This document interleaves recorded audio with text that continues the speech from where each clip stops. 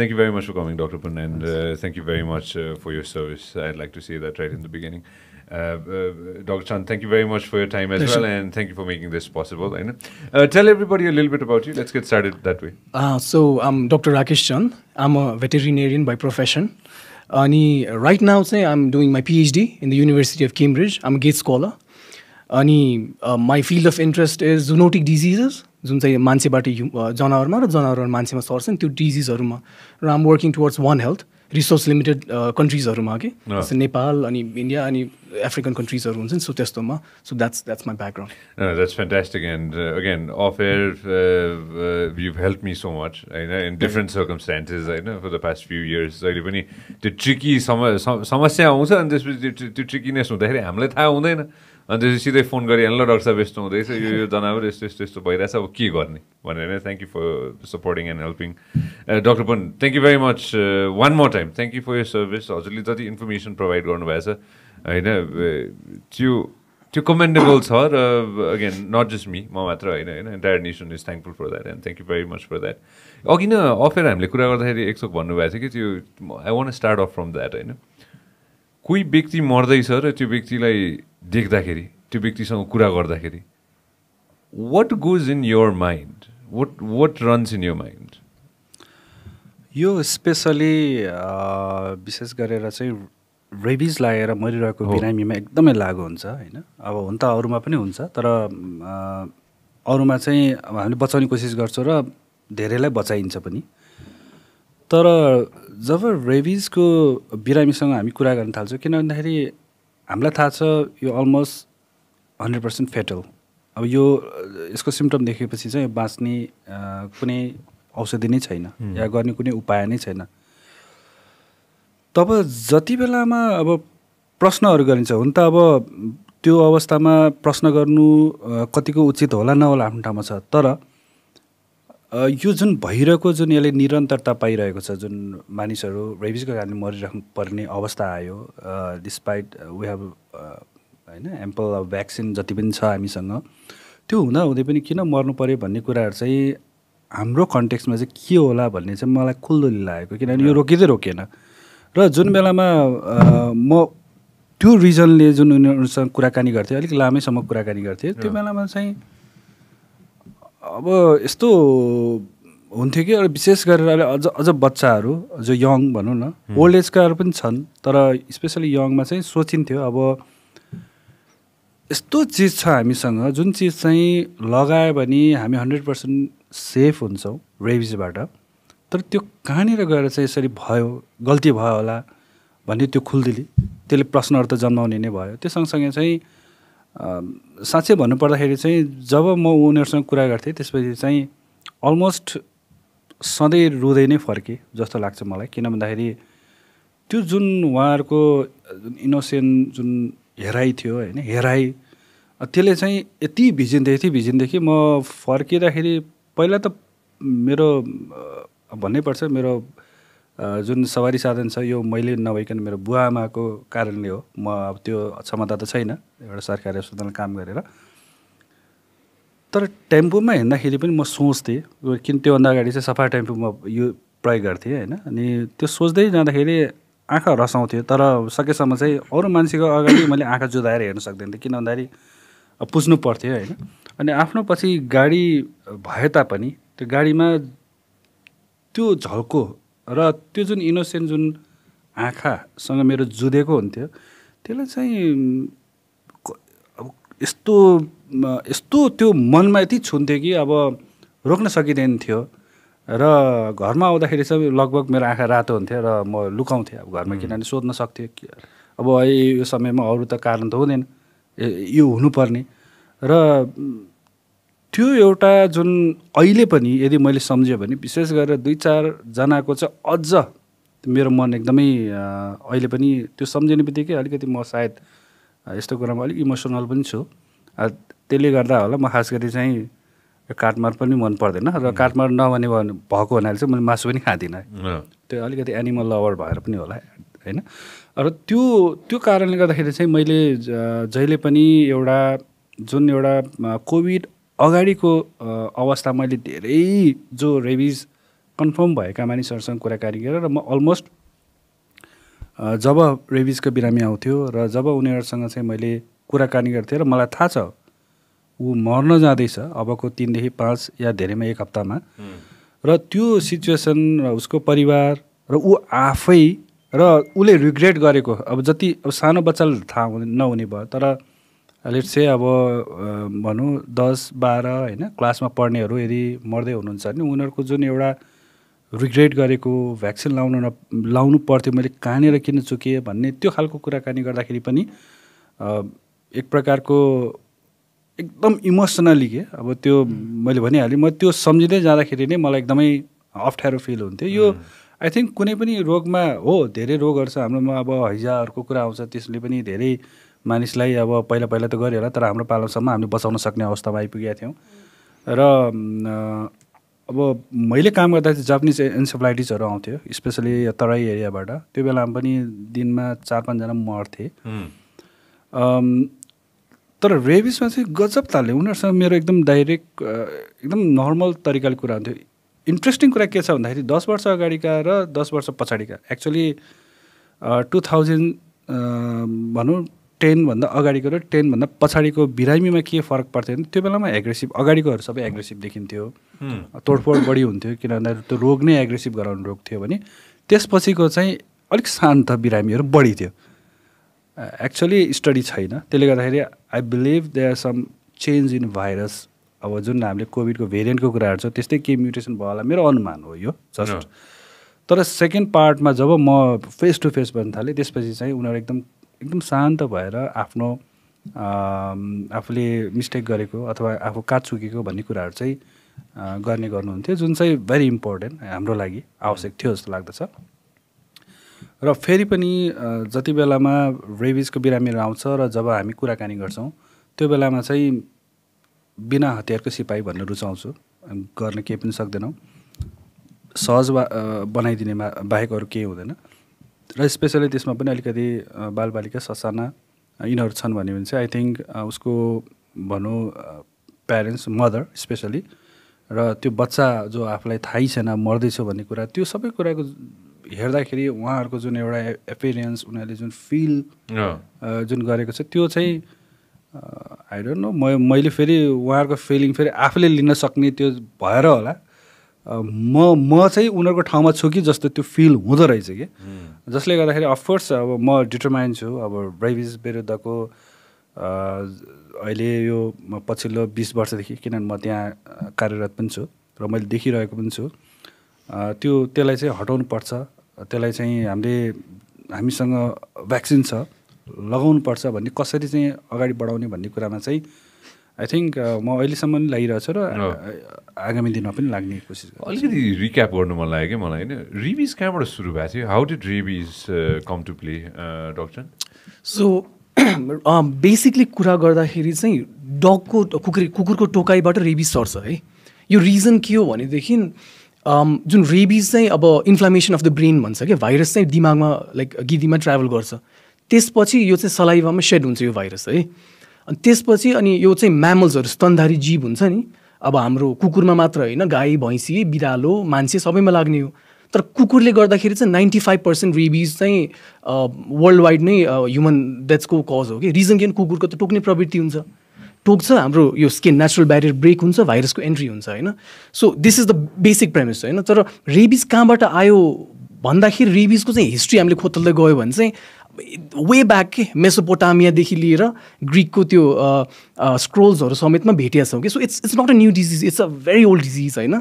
र रेबिज चाहिँ अब थिरिजहरू के छ भनेदेखि जस्तै अब वाइल्ड लाइफ क्यानिड्सहरू हुन्छ होइन स्यालहरू यिनीहरू ब्याट्सहरूमा यिनीहरू क्यारियर्स हुन्छ कि so they carry the virus होइन सो त्यहाँबाट हाम्रो यो जुन यो अर्बन लाइक डग पपुलेसनमा आउँछ र त्यहाँबाट कुकुर एकचोटि रेबिज लागेपछि के अरे सिम्टम्स देखा परेपछि अब टोक्दै हिँड्छ र सर्छ भनेर भनेको छ होइन so that's the basic thing about rabies होइन अचम्म कुरा चाहिँ के छ भन्दाखेरि चाहिँ जे कुराको पनि नि मलाई अचम्म लाग्ने कि म I can jump into HIV अहिले होइन which I don't want to होइन तर अब कोभिडकै केसमा पनि vaccines come out so quick होइन रेबिजकोमा छ तर रेबिजको एउटा ट्रिकी पार्ट चाहिँ के भन्दाखेरि चाहिँ मैले बुझेँ अनुसार please educate me on this होइन मान्छेलाई कुकुरले टोक्यो त्यो टाइमलाइन के हो त? What is the timeline? Please feel free.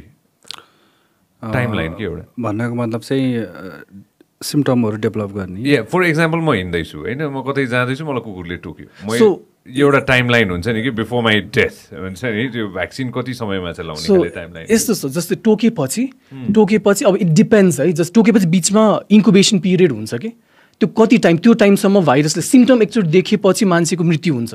Symptom चाहिँ देखिन लगभग 14 days to 10 days भन्छ, तर युजुअली होइन सर, जस्तै 1 हप्ताभित्रमा मृत्यु भइहाल्छ होइन. सो तर त्योभन्दा अगाडि इन्कुबेसन पिरियड हुन्छ जुन चाहिँ फ्यु विक्स टु फ्यु मन्थसम्म पनि देखिया छ कि, एभरेज 6 मन्थसम्म देखिया छ. 2 years भन्ने एउटा पेपर पढाएको थिएँ मैले. So that's a rare case. तर महिनौसम्म डोर्मेन्ट त्यो प्रोग्रेसन भइराख्ने हुनसक्छ होइन. सो त्यो टाइममा हो कि हामीले भ्याक्सिन लाउने भनेको. सो भ्याक्सिन चाहिँ त्यो जुन सिम्टम देखिनुभन्दा अगाडि लाउने हो र त्यति बेला चाहिँ बडीले त्यो एन्टिबडी प्रड्युस गर्छ र त्यो भाइरस एन्ट्री भएको छ नि त्योसँग फाइट गर्छ भन्ने त्यो आइडिया चाहिँ त्यो हो होइन. It also depends upon the site of the bite कि. अब सरले अझ मजाले भन्नुहुन्छ होला होइन. सो डिपेन्ड्स लाइक अब एक्सट्रिमिटिजहरू होइन, हात खुट्टा अबतिर टोक्दा र फेसमा, नेकमा, टाउकोमा टोक्दाखेरि चाहिँ यो हेड रिजनमा टोक्यो, यो जति आफ्नो ब्रेनसँग क्लोज छ नि त्यो रिजनमा टोक्दाखेरि चाहिँ धेरै छिटो नै रेबिज देखिने भएको छ कि. सो या अब हामीले पढ्दाखेरि चाहिँ टोकेको 1 देखि 3 महिनामा रेबिसको सिम्टम देख्छ भनेर पढ्छौँ. I challenge them. त्यो टेक्स्ट बुकको कुरा हो. नेपालमा मैले यदि हेर्ने हो भने अहिलेको डाक्टर साहबले भने जस्तो बाइटलाई अलिक छोडेर अरू ठाउँमा टोकेको हो भने चाहिँ अन एभरेज मैले चाहिँ देखेको भनेको चाहिँ 6 to 8 month. So I think we need to change that. त्यो जुन अहिलेसम्मको हाम्रो एक्जिस्टिङ नलेज होइन, फर द्याट वाइ रिजन चाहिँ मलाई अहिले पनि थाहा छैन, तर त्यो देखिएको छ. यो मैले 10 वर्षको अनुभवले त्यही देखिन्छ. र मुख्य कुरो चाहिँ भाइरसको लोड र टोकेको ठाउँ आधार र स्ट्रेन पनि भन्छौँ, जुन चाहिँ अहिले कोभिडमा भेरिएन्टको वर्ड युज गर्छ, हामीले त्यहाँ स्ट्रेनहरू भन्ने गर्छौँ. त्यो सबैको आधारमा चाहिँ भाइरस कति छिटो डेभलप हुन्छ भन्ने कुरा, सिम्टम डेभलप हुन्छ भन्ने कुरा हो. यसलाई अघि डाक्टर साहबले भने जस्तो इन्कुबेसन पिरियड भन्छौँ. एक्सपोजर भएदेखि सिम्टम देखिने. अब नेपालको हकमा चाहिँ एउटा एकदम रेयर, सायद रेयर होला त्यो, एकजना चाहिँ सानो बच्चामा टोकेको र पछि 65 कि 70 yearsमा गएर उसलाई रेबिज देखेको थियो. त्यो अलमोस्ट वर्ल्डमै अलिकति अनयुजुअल लाग्छ मलाई. तर मैले त्यो समवेयर आई रिपोर्टेड द्याट. अनि त्यो अस्पतालमा आउनु भएको थियो, त्यो आएको थियो केही वर्ष अगाडि. त एकदमै किन भन्दाखेरि यो बिचमा उहाँलाई समस्या भयो कि भएन भन्ने कुरा चाहिँ हामीले कहिलेकाहीँ कसरी डिटरमाइन गर्छ भन्दा weather he was alcoholic or not. किन भन्दाखेरि अल्कोहल खाएकोलाई त थाहा हुँदैन टोकेको बिचमा होइन, नखाएको छ र यदि राम्रो काम गरिरहेको मतलब कहिले त्यस्तो नगरेको हो भने चाहिँ हामीले त्यो एकदम पास्ट हिस्ट्रीलाई पनि याद गर्छ. तर त्यो एकदम अलमोस्ट त्यो भेरी अनयुजुअल, भेरी रेयर होला. तर युजली चाहिँ एकदम सिम्पल भाषामा चाहिँ केही हप्तादेखि इयर्स मात्र वर्ड युज गर्ने गरे तापनि हामीले पढ्दाखेरि 1 to 3 months भित्र देखिन्छ भनिए तापनि मैले देख्ने गरेको चाहिँ 6 to 8 monthsमा खुट्टा सुट्टा टोक्यो भने चाहिँ र हातको औँलाहरूमा या एबभ द नेक यिनीहरू भयो भने चाहिँ कहिलेकाहीँ विदिन विक्समा पनि देख्न सकिन्छ. किन भन्दाखेरि भाइरसलाई एकदम सिम्पल भाषामा भन्नुपर्दाखेरि चाहिँ नसा चाहिन्छ. नसामा जब ट्राभल गर्छ देन अलमोस्ट गेम ओभर भने जस्तै हो त्यो होइन. त्यसले गर्दाखेरि चाहिँ त्यो नहोस् भन्नको लागि चाहिँ धेरै मान्छेले चाहिँ 24 घन्टाभित्र खोप लाउने, 48 घन्टाभित्र खोप लाउँछु भन्ने खालकाहरू छन्. त्यस्तो केही पनि होइन. हामीले भन्ने बेलामा चाहिँ टोकिहालेमा चाहिँ जति सक्दो चाँडो, एज सुन एज पोसिबल. र अर्को चाहिँ कोही व्यक्ति जस्तो फर इक्जाम्पल अब एकदम फार वेस्टर्न रिजनबाट बिचरा अब भ्याक्सिन नपाएर आउनुपर्ने अवस्था भयो भने चाहिँ उहाँ 2-3 हप्ता ढिलो भयो अरे मानौँ भने पनि हामीले लगाइदिन्छौँ. किनभने नेभर टु लेट भन्ने पनि छ. किन त्यस्तो भयो त यसको जुन इन्कुबेसन पिरियड चाहिँ एकदम फरक भयो. कुनै महिनौदेखि वर्षौँपछि पनि देखिने भएको हुनाले चाहिँ लगाउँछ. अब यहाँनिर अलिकति मेरो एक्सपिरियन्समा चाहिँ यो सुनेपछि चाहिँ धेरै मान्छेहरू आउने गरेको देख्छु. यहाँनिर चाहिँ म अलिकति तपाईँ मार्फत के भन्न चाहेँ भन्दाखेरि 2 वर्ष अगाडि टोकेको थियो डाक्टर साहब, मैले भ्याक्सिन नलाएको मलाई डर आयो भनेर आउनेवालाहरू आउँछन्। म चाहिँ के भन्छु भन्दाखेरि टोक्ने बित्तिकै कुकुर 10 दिनभन्दा, अब अहिलेसम्म हामीले साइन्टिफिक रिजन त्यही दिने गरेको छ, 10 दिनभन्दा बढी बाँचेको थियो तपाईँले देखेको थियो भने पनि आउनु परेन हो। यो एउटा चाहिँ जहिले पनि मिसिङ छ सबैकोमा होइन। तर यदि केही गरे चाहिँ टोक्ने बित्तिकै अब कता गयो थाहा भएन भन्ने त्यो अवस्था आयो भने चाहिँ हामीले चाहिँ उनीहरूलाई इन्करेज नै गर्छौँ लगाउनलाई। अनि लगाइसकेपछि अब नेक्स्ट टाइमको लागि पनि यसले धेरै हदसम्म हेल्प चाहिँ गर्छ भन्ने हो।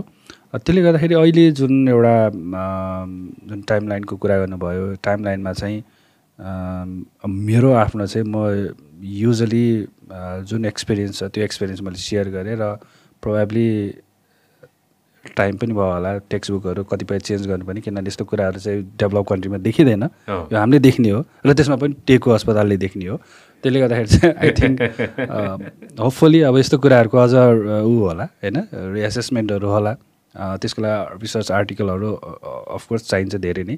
र त्यही कारणले गर्दाखेरि चाहिँ रिसर्च गर्ने जुन एउटा कल्चर छ त्यो बसाल्नुपर्छ र त्यो रिसर्चले चाहिँ त्यो पर्टिकुलर एरियाको चाहिँ डिजिज अथवा भन्नु त्यसको त्यसलाई कारक भाइरसको बारेमा धेरै नौलो नयाँ जानकारी दिन्छ र प्रोबेबली त्यो चाहिँ अरू देशको लागि अथवा त्यो नजिकको देशहरूको लागि चाहिँ एकदमै जानकारीमूलक हुन्छ भन्ने चाहिँ मलाई लाग्दछ। यो टीको अस्पतालकै कुरा भइहाल्यो होइन। पहिलोचोटि टीको अस्पताल आएकै त्यसैको लागि थियो, बाँदरले चिथार्यो भनेर चाहिँ एउटा फ्यामिली मेम्बर्सलाई चाहिँ त्यो भइसकेपछि कतिवटा सुई लाउनु परेको थियो त्यो जमानामा। 2000 आई क्यान्ट इभन रिमेम्बर 5-6 को कुरा होला, 14 कति त्यो नाइटोमा लाउने पहिला धेरै 12-14वटा कतिवटा थियो क्यारे होइन, 14वटा थियो। टीको अस्पताललाई एक हिसाबले त्यसरी नै चिनिन्थ्यो नि त डाक्टर साहब होइन। अहिले पनि चिनिन्छ भ्याक्सिन यो कुकुरले टोक्यो भने आउने भनेर। तर अफकोर्स त्यो मात्र होइन, हामीले चाहिँ नयाँ नयाँ इमर्जिङ डिजिजको विरुद्धमा पनि लड्नुपर्ने हुन्छ। र अझ भन्ने हो भने चाहिँ जब जब ठुल्ठुलो महामारी या प्रकोप आउँछ तब टेकु अस्पताललाई सबैले सम्झिने गर्छ, तर अरू बेला चाहिँ बिर्सिन्छ।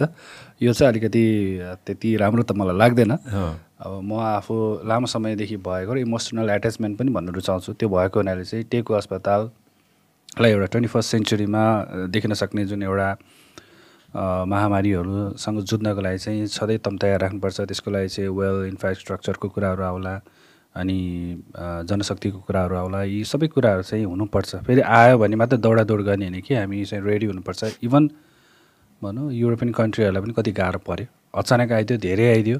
बेस्ट अफ द बेस्ट डक्टरले एकैपटक सयौँलाई हेर्नु पऱ्यो भने त उसको त जुन एउटा क्यापेसिटी छ त्यसले त भ्याउँदैन।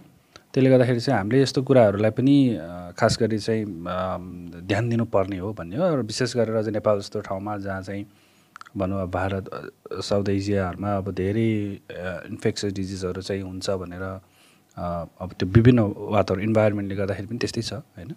त्यो कारणले गर्दाखेरि हामीले हाम्रो तर्फबाट जुन गर्नुपर्ने तयारीहरू छ, इभन कुनै डिजिज एक्चुअली अज्ञात रोग भनेर जुन भन्ने गर्छौँ हामीले, त्यस्तोहरूलाई पनि पत्ता लगाउन सक्ने क्षमता अब राख्नु पऱ्यो। हुन त अब सिक्वेन्सिङ यो पल्ट सुन्यो धेरैले, पिसिआर भन्ने कुराहरू पनि सुन्यो।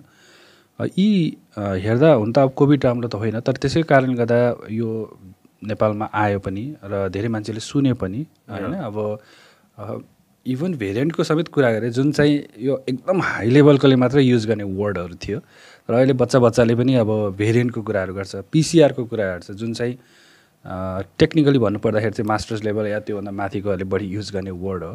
तर यी सबै कुराहरू हाम्रो जुन एउटा 21st सेन्चुरीमा देखिन सक्ने इमर्जिङ अथवा रिइमर्जिङ पहिला हराइसकेको भनिएका जुन सङ्क्रामक रोगहरू छ त्यो विरुद्ध लड्नको लागि पनि आवश्यक छ, र त्यसको लागि चाहिँ हामी तयारी गर्नुपर्छ जस्तो लाग्छ। होइन त्यसमा त कुनै शङ्कै छैन होइन। I still want to stick with the rabies topic होइन। रेबिज अहिले चाहिँ डाक्टर चन्द कता कता देखिन्छ rabies? Is it only developing or अनडेभलप्ड कन्ट्रिजमा हो कि has it been eradicated, I use the word eradicated, in western countries? Yeah so developed कन्ट्रिजहरूमा चाहिँ जुन यो अर्बन रेबिज चाहिँ इराडिकेटेड भएको छ होइन, बट वाइल्ड लाइफ रेबिज चाहिँ स्टिल इट्स पोजिङ अ थ्रेट के, किनभने वाइल्ड लाइफमा कन्ट्रोल गर्न चाहिँ अलिक गाह्रो भएको छ कि, जस्तो ब्याट्सहरूमा हुन्छ अनि जुन यो वाइल्ड फक्सेसहरूमा हुन्छ होइन।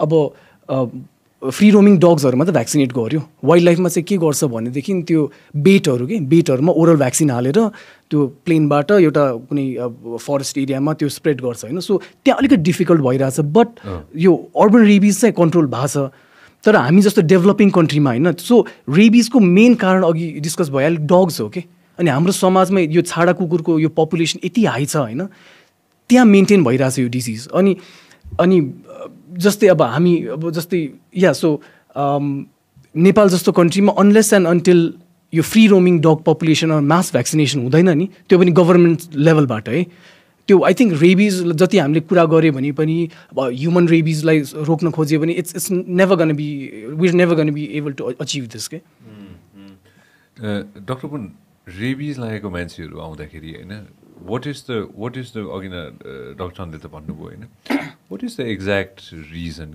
that people die in a short span of time हुन्छ नि त्यो सिम्टम देख्न थालिसकेपछि कि what happens in the human body एकदम सिम्पल र सबैले बुझ्ने तरिकाले भन्नुपर्दाखेरि चाहिँ यसले हाम्रो मस्तिष्कमा चाहिँ प्रभाव पार्ने हो र वन्स भाइरस रिच ब्रेन खास गरी सेन्ट्रल नर्भस सिस्टम भन्छ त्यहाँ यसले प्रभाव पारिसकेपछि चाहिँ I think there is no way होइन अब त्यो बाँच्ने कुनै आशा हुँदैन तब मात्र चाहिँ यो लक्षणहरू देखिन सुरु हुन्छ तसर्थ त्यो भएको हुनाले नै हामीले चाहिँ कतिपय मानिसहरूमा एउटा के छ भन्दाखेरि अब मानिसलाई देख्ने बित्तिकै मलाई सर्ने हो कि अथवा छुने बित्तिकै सर्ने हो कि भन्ने प्रश्न त्यहाँ आउँछ जब लक्षण देखिन्छ तब मात्र त्यो रियालको ग्रन्थि भन्छौँ त्यहाँबाट चाहिँ रियालमा देखिन सुरु हुन्छ र त्यसपछि मात्र जो व्यक्ति चाहिँ उसँग क्लोज कन्ट्याक्ट हुन्छ जसले टेक केयर गरेर हुन्छ उहाँहरूमा चाहिँ एउटा रिस्क रहन्छ सर्न सक्ने किन भन्दाखेरि उसले खुवाइदिनु पर्ला त्यो गर्ला होइन टच होला त्यो कारणले गर्दाखेरि कतिपय मानिसहरू त्यो जिज्ञासा लिएर पनि आउनुहुन्छ र हामीले चाहिँ उहाँहरूलाई बुझाइदिने गर्दछौँ र त्यो हाम्रो प्रोटोकल पनि छ कतिपयले नबुझेको अवस्थामा र एकपटक देखिसकेपछि चाहिँ आई थिङ्क नो चान्स बस्ने उपाय अहिलेसम्म त्यस्तो छैन आजको मितिसम्म तपाईँ हामी कुरा गर्दै गर्दाखेरि भोलि कुनै त्यस्तो मेडिसिन निक्लेर म भन्न सक्दिनँ तर अहिले चाहिँ वान एन्ड ओन्ली यसको चाहिँ सल्भ गर्ने प्रब्लम भनेको चाहिँ भ्याक्सिनेसन नै हो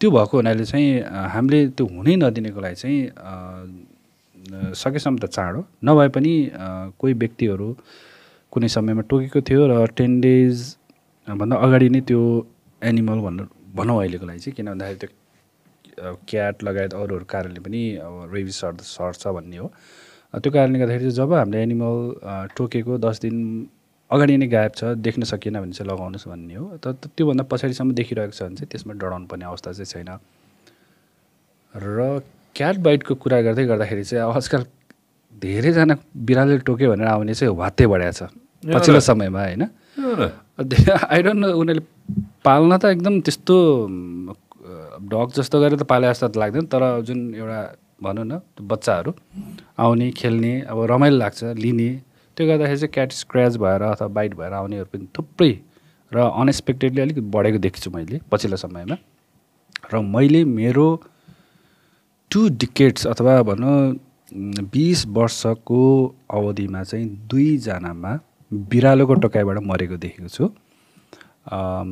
otherwise I don't know under reported होला अरू चाहिँ तर त्यो चाहिँ मैले आफैले यस्तै यो बिरामीसँगको जुन कुराकानीमा थाहा पाएको र अल्दो अब यो एक्सपेक्टेड नै हो किनभने अघि डाक्टर साहबले भनिहाल्यो एनी म्यामल्स होइन क्यान ट्रान्समिट डिजिज भाइरस त्यो कारणले गर्दाखेरि सार्न सक्ने सम्भावना रहन्छ तर क्लिनिकली चाहिँ देखेको चाहिँ मैले पहिलोपटक देखेको थिएँ र एक्चुअली भएको के थियो रहेछ भन्दाखेरि चाहिँ त्यो बेलामा त्यो कुनै तुरुन्तै त होइन केही महिना पछाडिको कुरा थियो र उसलाई खुट्टामा अचानक टोकेपछि उसले चाहिँ अब बिरालो भनेर वास्ता गरिरहेछ अनि उसलाई चाहिँ अब रेबिज लाग्यो भनेर हल्ला फैलेछ गाउँमा त्यो बिरालोले एक्चुअली भन्यो भने चाहिँ कति 8, 10, 15, 20 जनालाई टोक्न भ्याएछ होइन त्यो कारणले गर्दाखेरि चाहिँ सबैजना त्यसपछि चाहिँ दौडेर चाहिँ भ्याक्सिन लगाएको मलाई थाहा छ भने एकजना चाहिँ प्रोबेबली समवेयर अब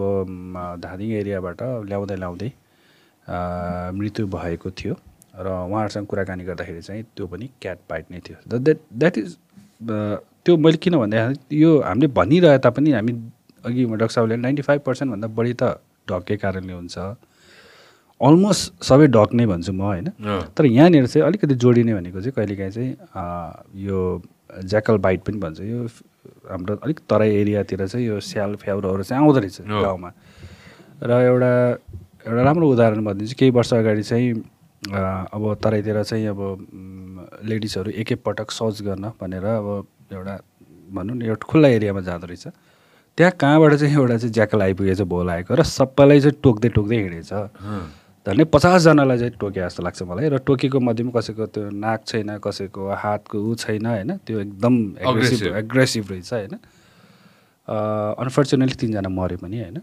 हाम्रो नेपालमा चाहिँ मैले देखेको चाहिँ अर्को चाहिँ एनिमल भन्दै गर्दाखेरि चाहिँ डग बिसाइड डग क्याट अनि ज्याकल अथवा फक्स भनौँ अब यो दुइटै उस्तै देखिन्छ छुट्याउन गाह्रो छ त्यो कारणले पनि मरेको चाहिँ मैले पाएको छु र त्यो चाहिँ एक्चुअली पहाडी भन्दा पनि तराई एरियामा अलिक बढी देखेँ किनभने त्यहाँ अब उखु खेती गर्ने के छन् होइन अब जङ्गल नजिकै हुन्छ अनि त्यहाँबाट अचानक आउँदो रहेछ र म त्यो ठाउँमा आफै जानु परेको थियो र त्यहाँको स्वास्थ्य केन्द्रमा काम गर्नेहरू प्राथमिक स्वास्थ्य केन्द्रमा काम गर्नेहरूलाई चाहिँ मैले त्यो बेलामा केही जानकारीहरू पनि उहाँलाई बताएको थिएँ रेबिजको बारेमा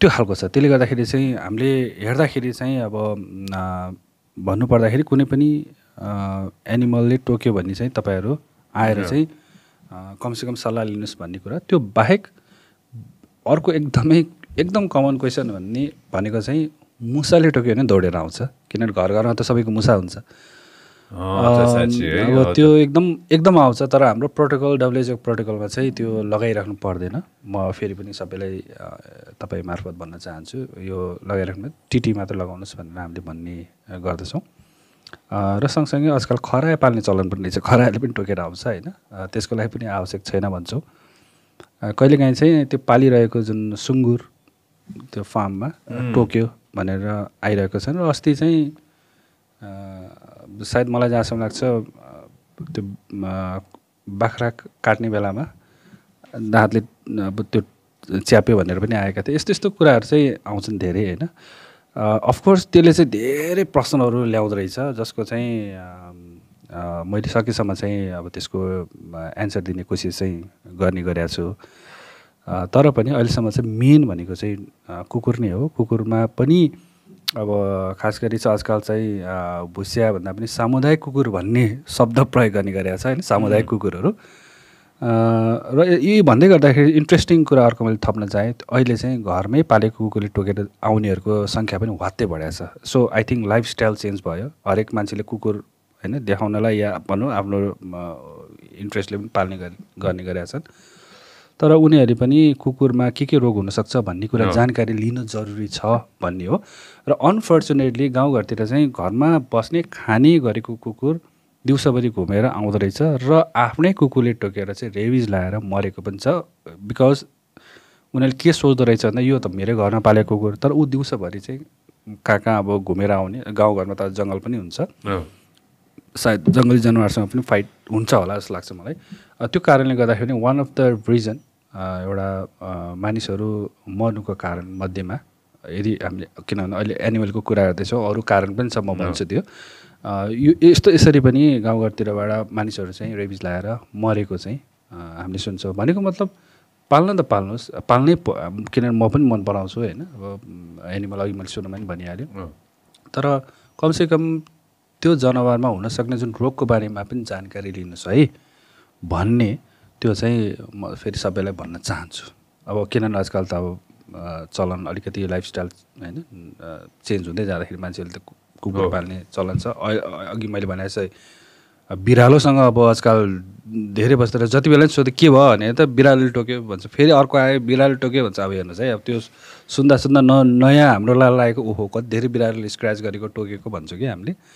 त्यो छ त्यो तर पनि अहिलेसम्म मैले घटना त खास सुनेको छैन दुईवटा मात्र मैले कुरा गरेँ अहिलेसम्म मेरो आफ्नो प्रोफेसनल लाइफमा तर पनि अघि हाम्रो डाक्टर साहबले भनेको चाहिँ एनी म्यामल होइन त्यो चाहिँ रिस्क हुनसक्छ र एकचोटि चाहिँ सल्लाह लिनलाई चाहिँ मैले सबैलाई हार्दिक अनुरोध गरेँ। के अरे सर एउटा क्वेसन कि यस्तो केसेसमा के गर्नुहुन्छ? जस्तै मलाई फोन आउँछ कि अब क्याटलमा रेबिज भयो अनि फार्मरले चाहिँ जस्तै त्यो फिडिङ गरेर हुन्छ कि हात त्यो बोलस हुन्छ औषधि नै मुखभित्र हालेर खुवाउन खोजिरहेको हुन्छ अनि पछि रेबिज पुष्टि हुन्छ जनावरमा।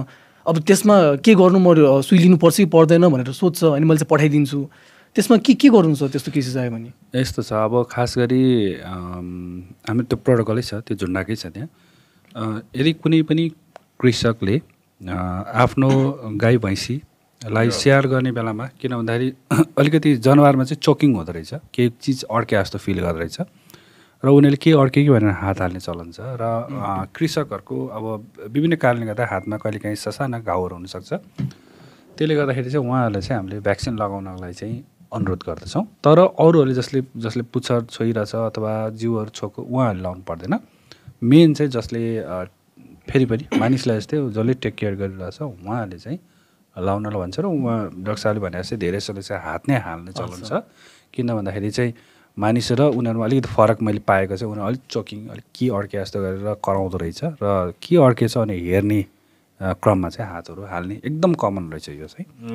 यो रहेछ, त्यही कारण। तर उहाँले चाहिँ लगाउनको लागि चाहिँ हामीले इन्करेज गर्छौँ। केही वर्ष अगाडिको कुरा हो यो होइन, 2-3 वर्ष भयो होला होइन। एकजना साथीको चाहिँ फोन आयो होइन, धेरैजनालाई फोन, उसले धेरैजनालाई फोन गर्नु पऱ्यो होइन। धेरैजनालाई फोन गरेर चाहिँ लगेर मेरो कुकुरलाई चाहिँ रेबिज भयो। सानो कुकुर थियो होइन, अचम्म लागेको थियो हामीलाई, किनभने त्यो थाहा त हुँदैन रहेछ होइन। अब कुकुरलाई त्यो झन् सानो पपी, त्यो त झन् हामी सबैले खेलायौँ होइन। अनि उसले लगभग धेरैजनालाई फोन गर्नु पऱ्यो होइन। अब उसलाई रेबिज देख्यो होइन, अब तिमीहरू सबैजना पनि गएर चाहिँ सुई लाऊ भनेर। त्यसपछि त के भयो, एउटै अस्पतालमा कतिवटा फोन आयो होला आफै कल्पना गर्नुहोस् होइन। त्यो भइसकेपछि चाहिँ हामीले अरू 2-3वटा अस्पतालमा पनि कल गर्नु पऱ्यो अनि गएर रेबिजको सुई लगायौँ हामीले।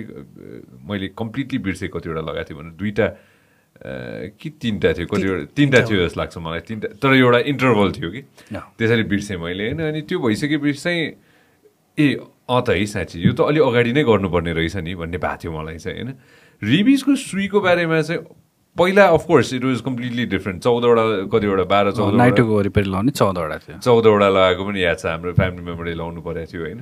अहिले चाहिँ how has the vaccine developed ह्युमनको लागि and then will come to the animals? यस्तो छ, अब यो चाहिँ पहिलाको जुन खोप या सुई जे भनौँ त्यो चाहिँ त्यसमा विभिन्न जुन अनावश्यक हाम्रो शरीरमा समस्या निम्ताउन सक्ने त्यो प्रोटिनहरूको पनि हुन्छ, त्यो त्यति प्युरिफाइड हुँदैन थियो पहिला, जसले गर्दाखेरि चाहिँ साइड इफेक्टहरू धेरै हुन्थ्यो। र हामीले जहिले पनि त्यो बेलामा 14 दिन कुकुर हेर भन्ने चलन पनि थियो। अहिले 10 दिनमा साह्रै छ, पहिला 14 दिन भन्ने थियो। र यतिकै त लाउँदैन थियो। तर यदि केही गरी चाहिँ एक्चुअली हाइली सस्पेक्टेड एनिमलले टोकेको, खास गरी चाहिँ कुकुरले टोक्यो भने चाहिँ लगाउने चलन थियो। र अहिले पछिल्लो समय चाहिँ अब टिस्यु बेस भन्छौँ हामीले होइन, त्यो खालको भ्याक्सिनहरू आएको छ, जसले गर्दाखेरि चाहिँ इट्स भेरी भेरी सेफ। अहिले पछिल्लो समयमा झन् अझ राम्रो, अझ मोर प्युरिफाइड भन्छौँ हामीले, त्यो भ्याक्सिनहरू आइपुगेको छ। जसले गर्दाखेरि चाहिँ जुन एउटा नाइटोको वरिपरि लाउँदाखेरि जुन एउटा कम्प्लिकेसनहरू हुन्थ्यो त्यो चाहिँ अब अलमोस्ट म देख्दिनँ मैले अहिले। अनि र जुन एउटा घाउमै लाउने जुन सुईको कुरा छ इम्युनोग्लोबुलिन, त्यो यो सँगसँगै जोडिँदा भन्नै पर्ने त्यो त्यसमा पनि अब 2 प्रकारको हामीले प्रयोग गर्ने गर्थ्यौँ। एउटा मानिसबाट बनेको इम्युनोग्लोबुलिन, अर्को चाहिँ इक्विन भनेको घोडाबाट बनेको। यसमा before we jump into this होइन, किन चाहिँ यो चाहिँ कसले लाउनुपर्छ र किन लाउनुपर्छ भनेर कि यो एकदम खास गरी रिलेभेन्ट प्रश्न। अब यो कुरा गर्दै जाँदाखेरि चाहिँ इम्युनोग्लोबुलिन भनेको चाहिँ त्यो त्यस्तो चिज हो जुन चाहिँ तत्काल यदि त्यो भाइरस त्यहाँ रहेछ भने त्यसलाई न्युट्रलाइज भन्छ हामीले, जुन चाहिँ मार्छ भनौँ न सिम्पल भाषामा बुझ्दाखेरि, त्यसलाई मार्ने हो भने जुन भ्याक्सिन हामीले यहाँ लगाउँछौँ पाखुरामा त्यसलाई चाहिँ काम गर्न 1 हप्ता लाग्छ। त्यही कारणले गर्दाखेरि चाहिँ अघि हामीले जुन एउटा भनौँ न जुन एउटा हाम्रो भाइरस चाहिँ छिटो हाम्रो मस्तिष्कसम्म पुग्न सक्ने, जस्तो यो हातको औँलाहरू भयो, एबभ द नेकको कुराहरू गऱ्यो, त्यस्तोहरूमा चाहिँ हामीले तत्काल त्यो लाउनु पर्ने हुन्छ र त्यसलाई चाहिँ मार्नुपर्ने हुन्छ, किन भन्दाखेरि त्यो छिटो ट्राभल गर्न सक्ने भएको हुनाले। तर एट द सेम टाइम त्यसैमा रोकिँदैन, हामीले अर्को जुन सुई लगाउँछौँ पाखुरामा त्यो पनि कन्टिन्यू दिनुपर्ने हुन्छ। यसरी बुझौँ कि त्यो पाखुरामा लगाउने सुईले काम गर्नलाई केही समय लाग्ने भयो, तर जुन इम्युनोग्लोबुलिन भनिएको छ त्यो चाहिँ रेडिमेड भ्याक्सिन हो जसले चाहिँ तुरुन्तै त्यही मार्छ, तर त्यो लामो समय नहुने भएको हुनाले त्यो सर्टेन टाइम खास गरी 1 हप्ताको कभर गर्नको लागि चाहिँ त्यो नहुन्जेलसम्म चाहिँ त्यसले काम गरोस् भन्नको लागि चाहिँ दिने हो। यति फरक चाहिँ छ। यो अनफर्चुनेटली यो चाहिँ केही समय अगाडिसम्म चाहिँ टेकुमा बाहेक अरू ठाउँमा नदिने भएको हुनाले कतिपयको मृत्यु पनि भएको हामी पाएका थियौँ।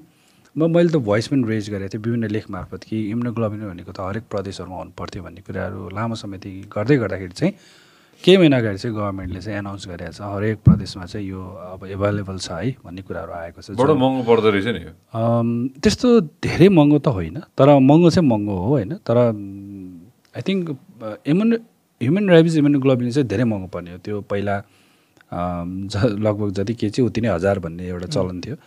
महँगो चाहिँ महँगो हो, जो पाए त्यसले एफोर्ड गर्न चाहिँ गाह्रो थियो, तर त्यसको सट्टामा चाहिँ इक्विन रेबिज इम्युनोग्लोबुलिन एचआरआइजी भन्छौँ हामीले, त्यो दिने गर्छ। त्यो चाहिँ तुलनात्मक रूपमा अब सस्तो नै भनौँ, तर पनि यो भन्दै गर्दाखेरि त अब सबैको लागि सस्तो त भन्न मिलेन, गाह्रो चाहिँ गाह्रो छ होइन किन्नलाई, तर पनि अब हामीसँग त अरू अप्सनै छैन। त्यो कति ठाउँमा सुई नै नलागेर कुकुरले टोक्यो, जनावरले टोकेपछि सुई नै नलागेको पनि त देखेर त हामीले यो कुरा गर्दैछौँ अहिले बसेर होइन। यहाँ फेरि यसमै जोड्न चाहे है, जस्तै कम्युनिटीमा अब एउटा के कन्सेप्ट छ भनेपछि कुकुरले टोकेपछि सुई लाउनुपर्छ भन्ने छ होइन, तर के सुई चाहिँ बुझेको छैनन् कि। अनि अहिले मैले त्यो हेल्थ सिकिङ बिहेभियरको सर्भेजहरू के इन्टरभ्युजहरू गरिरहेको छु, त्यहाँ चाहिँ टिटी लाउँदो रहेछ कि जुन टेटनसको छ नि, टेटनसको लाउँदो रहेछन्। अनि त्यसपछि ल मैले कुकुरले टोकेको सुई लाएँ भनेर फर्किँदो रहेछन् कि। अनि त्यहाँ अब फार्मेसीहरूबाट नि अब टिकु जानुपर्छ अथवा रेबिसको छुट्टै पोस्ट एक्सपोजरहरूले भ्याक्सिन हुन्छ चाहिँ नभनिदिने रहेछन् कि। सो त्यो कारणले गर्दाखेरि पनि अब रेबिज भएकै डग हो भने पनि त्यो एउटा मिसकन्सेप्सनले गर्दाखेरि रेबिज ट्रान्समिट हुन सक्ने सम्भावना चाहिँ बढ्दो छ कि। डग चाहिँ किन मर्छ? डग पनि लाइक 10 दिनभित्र भनौँ न, त्यो एउटा त्यो टाइम लाइन दिनुभएको थियो। हजुर, अनि सेम हो लाइक ह्युमनमा पनि त्यही हो। ह्युमनमा पनि एकचोटि के अरे सिम्टम्स सिन भइसकेपछि अब त्यसको डिजिज प्रोग्रेसन हुन्छ कि। त्यो चाहिँ के हुन्छ भनेदेखि पछि अब ब्रेनै ऊ भएपछि प्यारालाइसिसतिर जान्छ, कोमामा जान्छ, अनि त्यो हार्ट फेलियरले डेथ हुने हो होइन डगमा। अनि के अरे यहाँ कस्तो छ भनेदेखि अब प्रब्लम के छ भनेदेखि जस्तै ह्युमनमा त बिरामी भएको अलिक कम्प्यारेटिभली अलिक बेटर रेकग्नाइज्ड हुन्छ कि। जनावरमा चाहिँ के छ भनेदेखि अब मेरो पेट हो भने म लग्छु, तर जुन फ्री रोमिङ डग छ नि कसैको अन्डरमा छैन, त्यहाँ कम्युनिटीमा भएको केसेसहरू चाहिँ हाइली अनरेकग्नाइज्ड हुन्छ फर्स्ट थिङ। सेकेन्ड थिङ जस्तै सरले भन्नुभयो एउटा रेबिज भएपछि हाइपर अग्रेसिभ हुन्छ, त्यो एउटा हाम्रो सबैको दिमागमा छ कि, तर सधैँ त्यो हुँदैन कि। जस्तै 70% केसेसमा फ्युरियस फर्म भन्छौँ हामी, तर 30% केसेस चाहिँ डम फर्म पनि हामीले देखाएको छौँ कि, जुनमा चाहिँ कुकुर झोक्रिएको जस्तो हुन्छ। कुनै पनि त्यो रेबिजको त्यो अग्रेसिभनेस, त्यो अब कुकुरले टोक्ने चाहिँ त्यस्तो त्यो देखा हुँदैन। सो मिसडायग्नोस हुन्छ कि। सो जनावर र ह्युमनमा नेपालको केसमा डिफ्रेन्स के छ भनेदेखि जनावरमा चाहिँ लाइभ डायग्नोसिस हुन्छ है, जुन हाम्रो त्रिपुरेश्वरमा सेन्ट्रल भेटेरिनेरी ल्याब छ होइन, त्यहाँ चाहिँ एउटा मरिसकेको जनावरलाई लगेर त्यसको ब्रेन स्याम्पलै निकालेर होइन नेग्री बडी फ्याटहरू होइन फ्लोरेसेन्स एन्टिबायोटिक टेक्निकहरू गरेर रेबिज हो कि होइन पत्ता लगाउँछ। एक्ज्याक्टली यही गरेको थियौँ हामीले अघिनको जनावरको अघिनको कुकुरको कुरा। हजुर, अनि अहिले चाहिँ पिसिआर पनि गर्ने भनेको ट्रायल फेजमा छ कि स्टार्ट गरिसक्यो उहाँहरूले होइन।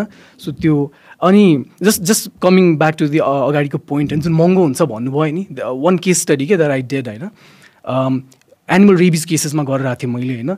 So there was this friend so whose dug had rabies अनि त्यसले गर्दाखेरि 9 जना मान्छे कन्ट्याक्टमा आएछ अनि उसको अरू 4वटा कुकुर पनि होइन, 4वटा कुकुर पनि रहेछ अनि सबैले पोस्ट एक्सपोजर लाउनु पर्यो। त्यसपछि अनि त्यो गर्दाखेरि त्यति बेला कोभिड टाइममा अब टेकु जान मिलेन अनि प्राइभेटमा ला रहेछ होइन। So I calculated just like अब ट्रान्सपोर्टेसन अनि अरू के कोभिड केयर प्याकेज के त्यो एक्सक्लुड गरेर भ्याक्सिन र इम्युनोग्लोबुलिनको प्राइस सिपेड 1,20,000 के होइन। एउटा डग बाइटले 54 डोजेस भ्याक्सिन गयो अनि 1,20,000 तिर्नु पऱ्यो कि होइन। अनि यस्तो केसेसहरू त कति छ कति, जस्तै अब टेकु अब अहिले म त्यो हेल्थ त्यो बुङमतीमा गरिरहेको छु, बुङमतीमा त्यो बाइट केसेस सर्भेजहरू गरिरहेको छु कि इन्टरभ्युजहरू एभ्री 3rd पर्सन बेटन छ कि। अनि धेरैमा चाहिँ टेकु नै थाहा छैन रहेछ कि उहाँहरूलाई टेकु। अनि द्याट वाज इन्ट्रेस्टिङ कि टेकु भने खोइ कहाँ छ अब त्यो इमिग्रेन्ट वर्कर्सहरू पनि धेरै आउने रहेछन् होइन, त्यहाँ यता इटा भट्टा रहेछ पछाडि। अनि टेकु कहाँ हो टाढा छ होइन, फेरि त्यहाँ गएर कोही चिन्या छैन कसरी लाउने, फेरि एउटा त्यो कन्सेप्ट। अर्को चाहिँ त्यहाँ नि पैसा तिर्नुपर्छ, 2000-2500 तिर्नु पर्दो रहेछ, बरु यही लाउँछु भन्ने रहेछन्। अनि त्यहाँ लाउँदाखेरि चाहिँ 5 डोज लगाइदिने, एउटा डोजको अब 800-900 लिइदिने रहेछ। अनि एकदम मर्का पर्ने क्या उहाँहरूलाई। अनि त्यसले गर्दाखेरि 1 डोज मात्र लगाइदिने अथवा भ्याक्सिन नलाउने। अनि वान इक्जाम्पल इज इटा भट्टामा एकजनाको छोरालाई टोकेर रहेछ कि, अनि उनीहरूसँग पैसा नहुने इमिग्रेन्ट वर्कर्सहरू टोकेपछि साउसँग पैसा मागेर पछि श्रमले पे गर्ने रहेछन्। सो त्यो एउटा केसलाई उसले पोस्ट एक्सपोजर त्यो त्यही फार्मेसीमा त्यो तिर्दाखेरि the person had to, and his wife had to work for 1.5 month के त्यो भ्याक्सिनको पैसा मात्र तिर्नलाई के। सो यो कस्तो छ भनेदेखि प्रब्लम कहाँनिर छ भनेदेखि सबै कुरा छ क्या हामीसँग, भ्याक्सिन पनि उपलब्ध छ होइन। नेपालमा अब ह्युमन रेबिज त एनिमल रेबिज त नेपालमै प्रड्युस हुन्छ, हाम्रै त्रिपुरेश्वरमा यहीँबाट लोकली नै प्रड्युस हुन्छ होइन। अब सर्वेलेन्स छ, प्यासिभ सर्वेलेन्स पनि छ, डायग्नोस्टिक्स छ होइन, सबै where doing everything that where suppose to do होइन। तर डिपर हेर्दाखेरि चाहिँ कसरी यो फङ्सनिङ छ, जस्तै अब भ्याक्सिन त छ तर एक्सेसिबिलिटी छ कि छैन मान्छेको। जस्तै अब टेकुकै केसमा टेकु त हो तर मान्छेले अब औषधि लाउनलाई अब सुदूरपश्चिमबाट होइन टेकु आउनुपर्ने रिजन त छैन नि। अब जस्तै त्यही अब हेल्थ पोस्ट छ, हरेक वार्डमा हेल्थ पोस्ट छ, फ्रिज छ, रेफ्रिजरेसनको ऊ छ। हिजो सरसँग कुरा गरिरहेको थिएँ कि म, जस्तै टेकु भन्यो त्यो एउटा एकदमै इन्फेक्सियस डिजिज स्पेसलाइज हस्पिटल हो, त्यहाँ त अब अरू अब रेबिज बाइट केसमा सुई लाउने त हो नि, इजी छ, त्यस्तो एक्सपर्ट म्यान पावर नि चाहिएन।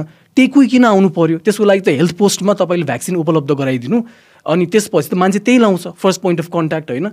सो कस्तो छ भनेदेखि हामीसँग रिसोर्सेस उपलब्ध हुँदा पनि त्यो एलोकेसन अफ द रिसोर्सेस र एक्सेसिबिलिटी जति बेलासम्म हामीले गर्दैनौँ नि, so rabies is always gonna be there in the field के होइन।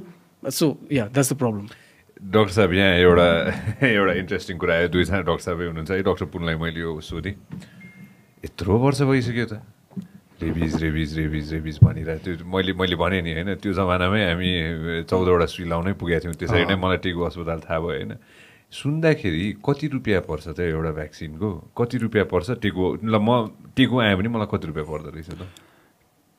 टेकुमा पैसा चाहिँ पर्दैन, फ्री भ्याक्सिनको, फ्री टिकट मात्र एउटा काट्ने हो। कति रुपियाँ पर्दो रहेछ टिकट? टिकटको 175। ल 175 रुपियाँ तिर्यो भने सबै फ्री, सबै फ्री, सबै फ्री, 3टा डोज 3टै फ्री, सबै फ्री होइन। अर्को के अरे यो हाम्रो इम्युनोग्लोबुलिन, त्यो पनि फ्री। इम्युनोग्लोबुलिन चाहिँ हामी किन्न लगाउँछौँ र यदि हामी अहिले दिइरहेको पनि छौँ, यदि छ भने त हामीले त्यहीँबाट पनि दिन्छौँ।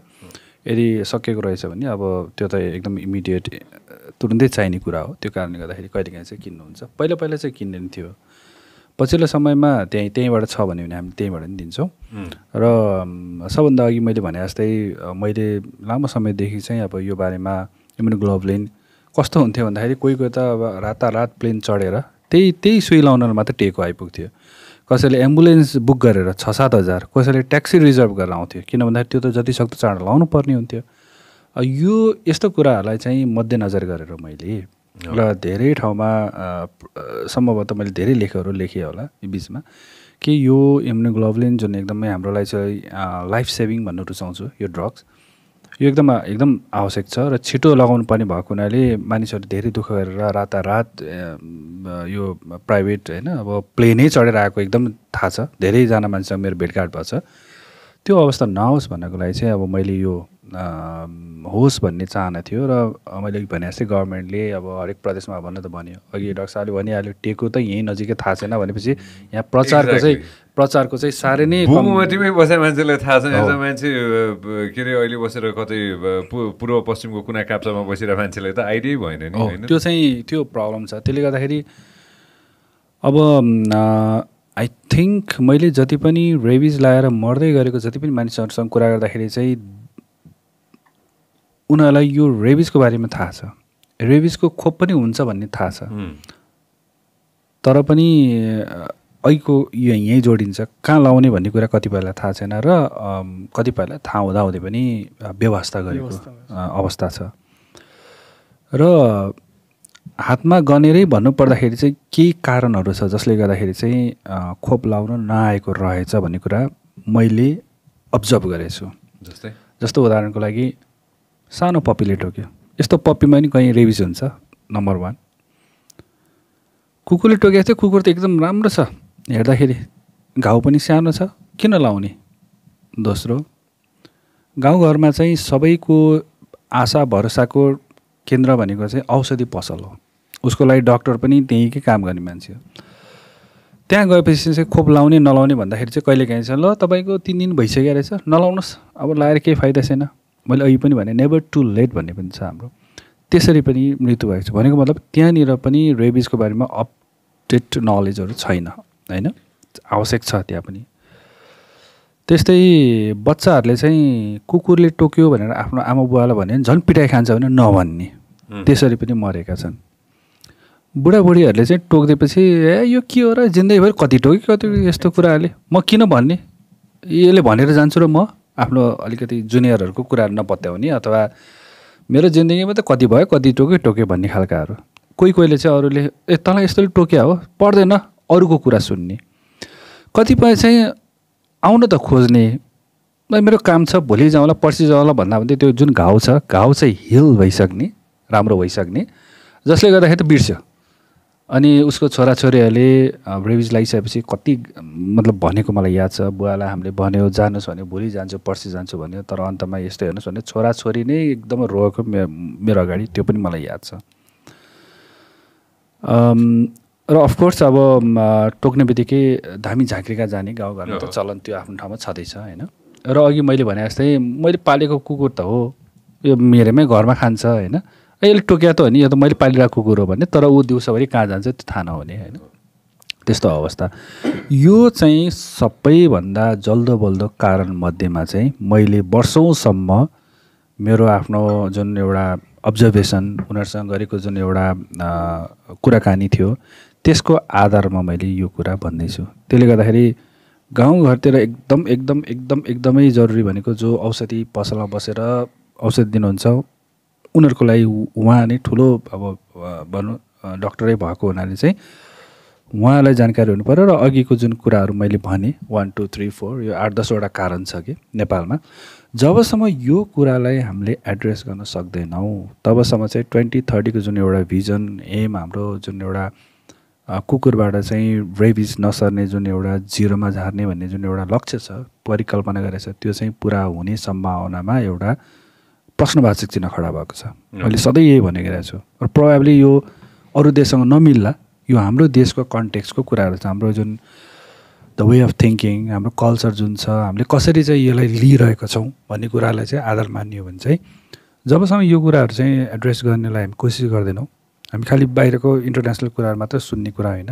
अघि डाक्टर साहबले भने जस्तै टिटी लाउने हिँड्दिने कि, अनि मैले त लगाएको हो भन्ने ऊ ढुक्कसँग, अनि त्यो लगाएर हुन्छ त भन्दा खै अब यही लगाएपछि हुन्छ भन्छ भनेर आउनेहरूलाई पनि हामीले भन्ने गरेका छौँ होइन। र कतिपय चाहिँ अब विभिन्न अरू बाहिरको मानिसहरूले के औषध दिन्छन् त्यो खाएर ठिक हुन्छ भन्ने खालको यस्तो कुराहरू चाहिँ थुप्रै छन्, जुन कुराहरू मैले आई थिङ्क मेरो लागि चाहिँ यो जुन जानकारी छ, मैले जहिले पनि मेरो लागि चाहिँ एकदमै ठुलो जानकारी हो जस्तो लाग्दछ। र यसको लागि चाहिँ मैले लामो समय मेहनत पनि गर्नु परेको थियो र धेरै मानिससँग धैर्यताका साथ, मलाई लाग्थ्यो दुःखका साथ भन्नुपर्छ ती व्यक्तिहरू अहिले संसारमा छैनन्। एक्चुअली भन्ने हो भने चाहिँ 3-4 दिन पछि नै उहाँहरू यो संसारमा हुँदैन भन्ने मलाई थाहा हुँदाहुँदै मैले चाहिँ यो समस्या फेरि पनि रिपिट नहोस् भन्नको लागि चाहिँ मैले जानकारी लिने कोसिस गरेर म उहाँहरूप्रति आभारी छु जुन जानकारीहरू दियो होइन। किनभने त्यही कुराहरू मैले जहिले पनि जहाँ पनि लेख्दा होस् या बोल्दा होस् या भन्दा होस् यो कुरा गल्ती नगरौँ भनेर भन्दै आएको छु। र यो मलाई जहाँसम्म चाहिँ नेपालको हकमा एकदम टिपिकल, हाम्रो देशमा के कारणले चाहिँ रेबिज चाहिँ अब कम हुन नसकेको होला भन्ने कुरामा चाहिँ यो मैले ह्युमेन पर्सपेक्टिभबाट भन्दैछु। किन भन्दाखेरि डाक्टर साहबले भने जस्तै अब हाम्रो कम्युनिटीमा अब भनौँ सामुदायिक कुकुरको त आफ्नो त्यो ठाउँ छ, मलाई अब त्यो त्यति जानकारी त नहोला, तर जब यो ह्युमेनको कुराहरू आउँछ मैले मेरो तर्फबाट जुन एउटा गर्नुपर्ने हो र मलाई सुरुदेखि लागेको चाहिँ यो भइरहेछ किन त, किन भन्दाखेरि तपाईँ हाम्रो अगाडि भ्याक्सिन फ्री अफ कस्टमा छ, गभर्मेन्टले लामो समयदेखि दिइरहेछ, तर पनि वाइ दे आर डाइङ, त्यो प्रश्न चाहिँ एकदम त्यो के बिजी राख्ने। त्यसको लागि चाहिँ भलै अब मलाई थाहा छ 2-4 दिनपछि मर्दैछ भनेर, त्यही पनि उहाँहरू चाहिँ कोअपरेट गरेर भ्याक्सिन थाहा छ जनावरबाट सर्ने रोग एउटा हुन्छ डरलाग्दो हुन्छ त्यो पनि थाहा छ, तर यो विभिन्न कारणले गर्दाखेरि नलाएर चाहिँ उहाँहरू मृत्युवरण गर्नु परेको र अहिले चाहिँ सायद संसारमा छैन उहाँहरू। कतिपय रुनु भएको थाहा हुँदाहुँदै मैले लगाएको भए हुने रहेछ भन्ने कुराहरू, किनभने लगाए त अब बस्ने भयो, 100% सेफ हो यो होइन, सेफ गर्छ भनौँ रेबिजबाट। यो सबै कुराहरूले गर्दाखेरि चाहिँ अहिले पनि मलाई जहाँसम्म लाग्छ आई थिङ्क हामी कतै विदेशीले के भन्ला भन्नेतिर फर्किनै पर्दैन। यो हामीसँग भएको हाम्रो जुन एउटा कम्युनिटीमा जुन सोच, जुन एउटा तरिका हामीले अप्नाइरहेका छौँ, यो गल्तीहरूलाई चाहिँ हामीले सुधार्नुपर्छ र गर्नको लागि चाहिँ अलिक सिरियस भएर सबैजना लागेर गर्न सक्यो भने चाहिँ प्रोबेबली हामीले हाम्रो एममा चाहिँ बल्ल पुग्न सक्छौँ भन्ने चाहिँ मलाई लाग्छ। यो सबैभन्दा महत्त्वपूर्ण पार्ट हो। मैले अहिले तपाईँलाई यहाँ राख्न खोजेँ। एकचोटि लगाइसकेपछि पुग्छ? एकचोटि भनेपछि डोज पुरा लगाइसकेपछि चाहिँ सेकेन्ड टाइम टोक्यो भने हामीले बुस्टर डोज भन्ने गर्छौँ। उहाँहरू चाहिँ त्यसको लागि फेरि सल्लाह लिन आउनुपर्छ। सो बेसिकली मैले त लगाइसकेँ होइन, मैले त I have completed all that, तर फेरि एक्सपोजर भयो भने बुस्टर लगाउनु पर्ने हुनसक्छ। That's about it. तर फेरि त्यसमा चाहिँ जुन घाउमै लाउने जुन सुई इम्युनोग्लोबुलिन छ त्यो चाहिँ लाउनु पर्दैन है। र अर्को सबै चाहिँ म गर्भवती चाहिँ लाउने कि नलाउने भन्ने प्रश्न पनि खुब गर्छन्। भेरी सेफ, तपाईँले लाउनुहोस्। यो प्रश्न धेरैको आएको देखिन्छ। स्तनपान गरिरहेकाहरू उहाँहरूको प्रश्न चाहिँ एकदमै यसमा धेरै आएको देखिन्छ। उहाँहरू सबैजनाको लागि चाहिँ यो भ्याक्सिन सेफ छ। भर्खर कोभिड लाउनु भइरहेछ भने त्यो बेला पनि लाउनु मिल्छ है। मैले अहिले नै भनिदिइहालेँ, फेरि कोभिड लाएको छु म किन लाउने भनेर तर्सेला होइन। यो इन्ट्रेस्टिङ कुरा हजुर आएको बेलामा होइन। बिफोर द्याट इन्डियामा के रहेछ र चाइनामा के रहेछ रेबिसको? छेउछेउकै हेरौँ न। सो वर्ल्डमा रेबिसको सबैभन्दा हाइएस्ट डेथ्स चाइनामा छ, सेकेन्ड नम्बरमा इन्डिया पर्छ कि। हामी दुइटाको बिचमा छौँ कि होइन। अनि जुन यो अब यो चाइना भन्दा नि इन्डियाबाट चाहिँ अब जस्तै अब अलिकति त्यो क्रस त्यो बोर्डर ट्रान्समिसनहरू पनि देखिरहेछ कि। जस्तै अब उता भारतको कुकुरहरू यता आउने होइन, यता कुकुरहरू उता चाहिँ ओपन बोर्डर भन्दा नि त्यो ओपन छ नि त, लाइक सबै कुरा त्यो इजी एक्सेस छ। सो त्यहाँबाट पनि देखिरहेछ होइन। सो त्यस्तो छ। अनि इन्डियाको कुरा गर्दाखेरि चाहिँ अलि अब स्टेट वाइज त्यहाँ चाहिँ धेरै ठाउँमा चाहिँ राम्रोसँग एउटा म्यानेज गर्न थालेछन् कि। जुन यो डग पपुलेसन म्यानेजमेन्ट र यो रेबिसको सम्बन्धी चाहिँ भुटानमा भयो एकदम लाइक एकदम राम्रो पर्सपेक्टिभ एउटा वान हेल्थ पर्सपेक्टिभबाट होइन। यो पब्लिक हेल्थ र एनिमल हेल्थ प्रोफेसनल्सहरू मिलेर कम्युनिटीलाई इङ्गेज गराएर एउटा मुभमेन्टै स्टार्ट गरेछन् कि है। अब हाम्रोमा विडम्बना के छ भनेदेखि rabies is an old disease होइन। अनि every one knows about this होइन। अनि यो गाह्रो पनि अब लाइक थ्योरिटिकली हेर्दा गाह्रो पनि छैन। जस्तै कोभिड जति डिफिकल्ट छ नि कन्ट्रोल गर्न, रेबिज छैन, डाइरेक्ट कन्ट्याक्टबाट सर्छ होइन। बट स्टिल त्यहाँ प्रब्लम कहाँनिर भइरहेछ भनेदेखि यो फेरि एउटा मात्र यो मल्टिफ्यासेटेड छ कि। जस्तै ह्युमन हेल्थ मात्र ह्युमन हेल्थ छ, त्यसपछि एनिमल हेल्थको कुरा, एनिमल डगबाट सर्छ, वाइल्ड लाइफबाट आउँछ होइन, वाइल्ड लाइफको कम्पोनेन्ट छ होइन। सो सबैतिरको अब प्राइभेट अब भुसिया कुकुरको छ होइन, लोकल लेभल्सहरू हुन्छ, अब एनिमल वेलफेयर एनजिओजहरू हुन्छ होइन। सो सबै स्टेक होल्डर्सहरू कोअर्डिनेटेड रूपमा काम गरेन भनेपछि चाहिँ इट्स नट पोसिबल होइन। सो एउटा कुरा त्यो छ। अर्को कुरा चाहिँ जुन गभर्मेन्टको प्रायोरिटी बेसिसमा कति छ भन्ने हो कि। एटलिस्ट अब टकिङ अबाउट लाइक अब हाम्रो एनिमल हेल्थकोमा होइन। सो एनिमल अब नेपाल भनेको कृषि प्रधान देश होइन। एउटा कृषिमा लाइफ स्टकको एउटा ठुलो जिडिपीमा उसको एउटा अनुदान के अरे एउटा योगदान छ। डग भनेको लाइफ स्टकमा पर्दैन होइन। सो अब ministry of agriculture and life stock development, अब department of life stock development छ होइन। सो कस्तो छ भनेदेखि कुकुरलाई चाहिँ अलिकति जस्तै अब वाइल्डलाइफतिर हेर्छ, लाइफ स्टक अब गाई भैँसी सुँगुर होइन, पशु पक्षीहरू यसले हेर्छ। तर कुकुरलाई चाहिँ अलिकति नेग्लेक्टेड जस्तो छ कि।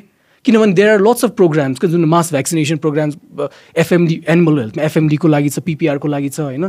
त्यो फ्री भ्याक्सिनेसन गभर्मेन्टले कन्डक्ट गर्छ। रेबिजमा चाहिँ अहिलेसम्म पनि फाट्टफुट्ट गर्छ, भ्याक्सिन प्रड्युस गर्छ, काहीँ आउटब्रेक भयो भने गरला, त्यो पनि लाइफ स्टकमा है गर्छ।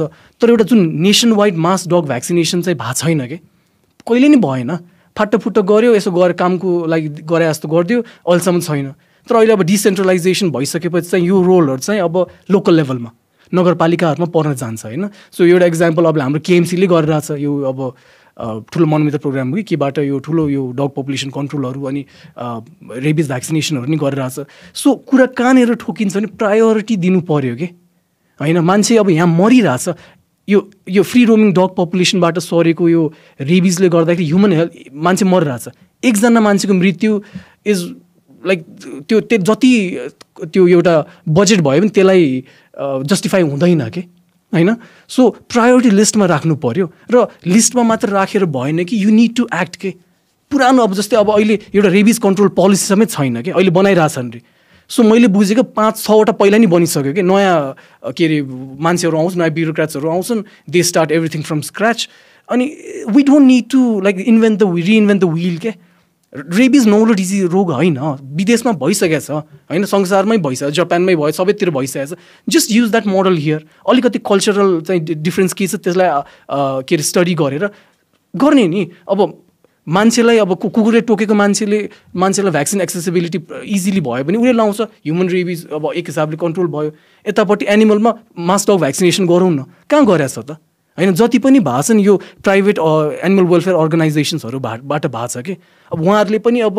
कस्तो छ भने धेरै अगाडिदेखि गरिराख्नु भएको छ काठमाडौँमा होइन but still it's the same situation so गभर्मेन्टबाट नि एउटा नेसनल प्रोग्राम हुनुपर्छ कि नत्र भने अब रेबिज अब सरले भन्नुभयो 2030 को गोल छ कि संसारबाट नै अब रेबिज इराडिकेट गर्ने जुन डगबाट ह्युमनमा रेबिज सर्छ नि त्यो चाहिँ 0 बनाउने भन्ने छ नेपालबाट नि हाम्रो 2020सम्म गर्ने 30सम्म गर्ने भन्ने छ होइन तर यो तालले चाहिँ it's gonna be very difficult होइन अब जस्तै one example I can give you is यो साह्रै असेसमेन्ट भएको थियो कि step wise approach to rabies के अरे एलिमिनेसन भनेर होइन त्यो चाहिँ एभ्री कन्ट्रीमा गर्छ कि कति टाइम लाग्छ के हुन्छ भनेर त्यसमा चाहिँ 5वटा स्टेजेस छ कि स्टेज 5 भनेको चाहिँ free of human dug mediated रेबिजबाट हुने ह्युमन डेथ 0 भयो भनेर नेपालले त्यसमा 0.5 मार्क्स पाएको थियो कि त्यसमा होइन अनि द्याट्स इट अनि त्यसको त्यो भनेको के हो भनेदेखि still we are collecting data अनि त्यसको लागि स्टडी भइरहेछ भनेको हो कि यो डेटा कलेक्ट त जमानादेखि भइरहेछ होइन so that's one thing the other thing is 13 वर्ष लाग्छ भनेको छ कि अझै यो प्री कोभिड टाइम 2019 डिसेम्बरमा भएको 13 वर्ष भने 2030 को मार्क्स त यसै मिस भइसक्यो कि अहिले कोभिड झन् पछाडि धकेलिएछ होइन so it's like personal like जुन हुन्छ नि जस्तै यहाँ कस्तो पनि हुन्छ पोलिटिकल विल र कमिटमेन्ट अनेस्टीको कुरा नि धेरै आउँछ कि होइन जस्तै कम्युनिकेटै गर्दैनन् कि डिफ्रेन्ट सेक्टर्स होइन जस्तै डिफ्रेन्ट सेक्टर छ आफ्नो रिसोर्स सेयरिङ के अरे कम्युनिकेट गरेर 3 C's भन्छु कि कोअर्डिनेट के अरे कम्युनिकेट र कोलाबोरेट होइन वान हेल्थको कन्सेप्ट हो कि त्यसमा हामी गएर एउटा विशुद्ध अब ल हाम्रो एन्ड गोल एउटै हो जस्तै हाम्रो अप्रोच डिफ्रेन्ट भयो नि will help each other out भनेर गऱ्यो भने हुन्छ नत्र भने चाहिँ त्यही छ अब सबै रेबिज भन्यो एउटा इम्पोर्टेन्ट डिजिज भनेर कन्फरेन्समा गफ हान्यो बट एट लाइक फिल्ड लेभलमा केही पनि भएको हुँदैन कि द्याट्स द प्रब्लम अब चुनाव आउँदैछ होइन अब यो चुनाव त आइ नै सक्यो होइन अब चुनावमा पनि म्यानिफेस्टोमा पनि अब रेबिजलाई पनि कतै न कतै हाल्नु पर्ला डाक्टर पुन के भन्नुहुन्छ त रेबिज सँगसँगै धेरै थोक हाल्नुहुन्छ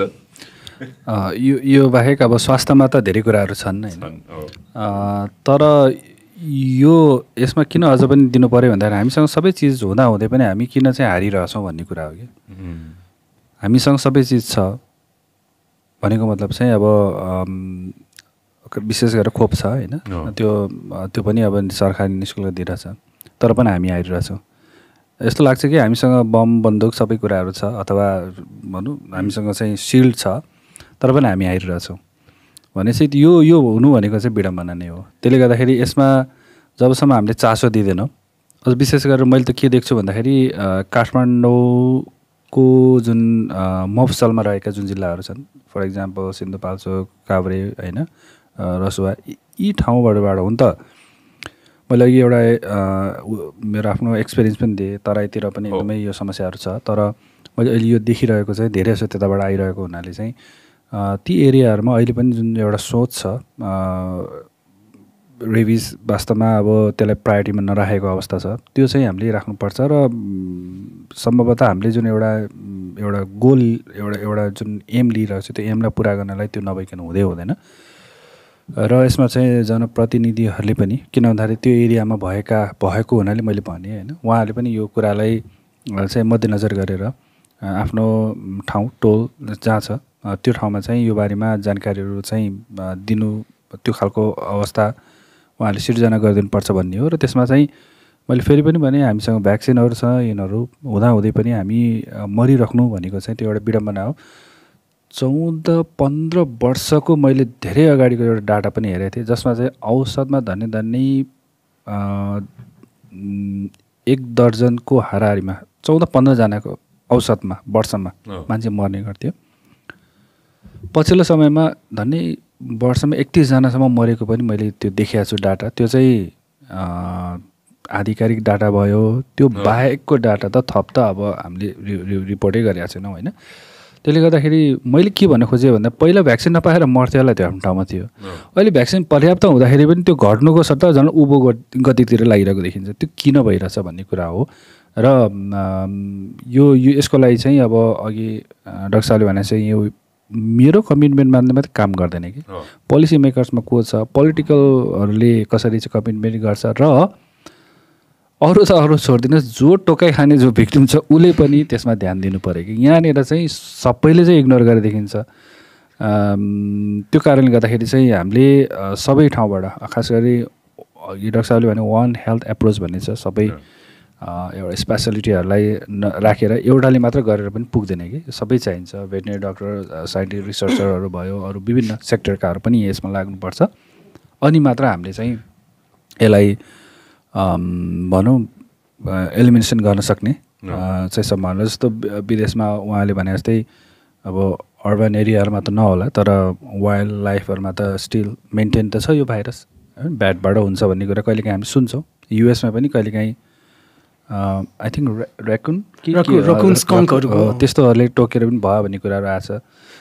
यस्तो कुराहरू त अब एकदम रेयर भइहाल्यो होइन, तर पनि उनीहरू त अलर्ट छन् होला। तर हामीहरूको जहाँ चाहिँ प्रशस्त यो मेन्टेन भइरहेको छ यो भाइरस चाहिँ, यसलाई चाहिँ हामीले कसरी चाहिँ चेन ब्रेक गर्ने। अहिलेसम्म त हामीले कोभिडको चेन ब्रेकको कुरा गऱ्यौँ, यसको पनि चेन ब्रेक गर्नुपर्ने अवस्था चाहिँ मैले देख्छु। र यसको लागि चाहिँ डेफिनेटली हाई लेभलबाट पनि कमिटमेन्टहरू अलिकति इन्ट्रेस्टहरू दिनुपर्छ कि भन्ने मलाई लाग्दछ। हामीले त हाम्रो तर्फबाट गरौँला, तर पनि यो एकल भनौँ अथवा एउटा सेक्टरले मात्र अलिकति गर्न गाह्रो छ कि।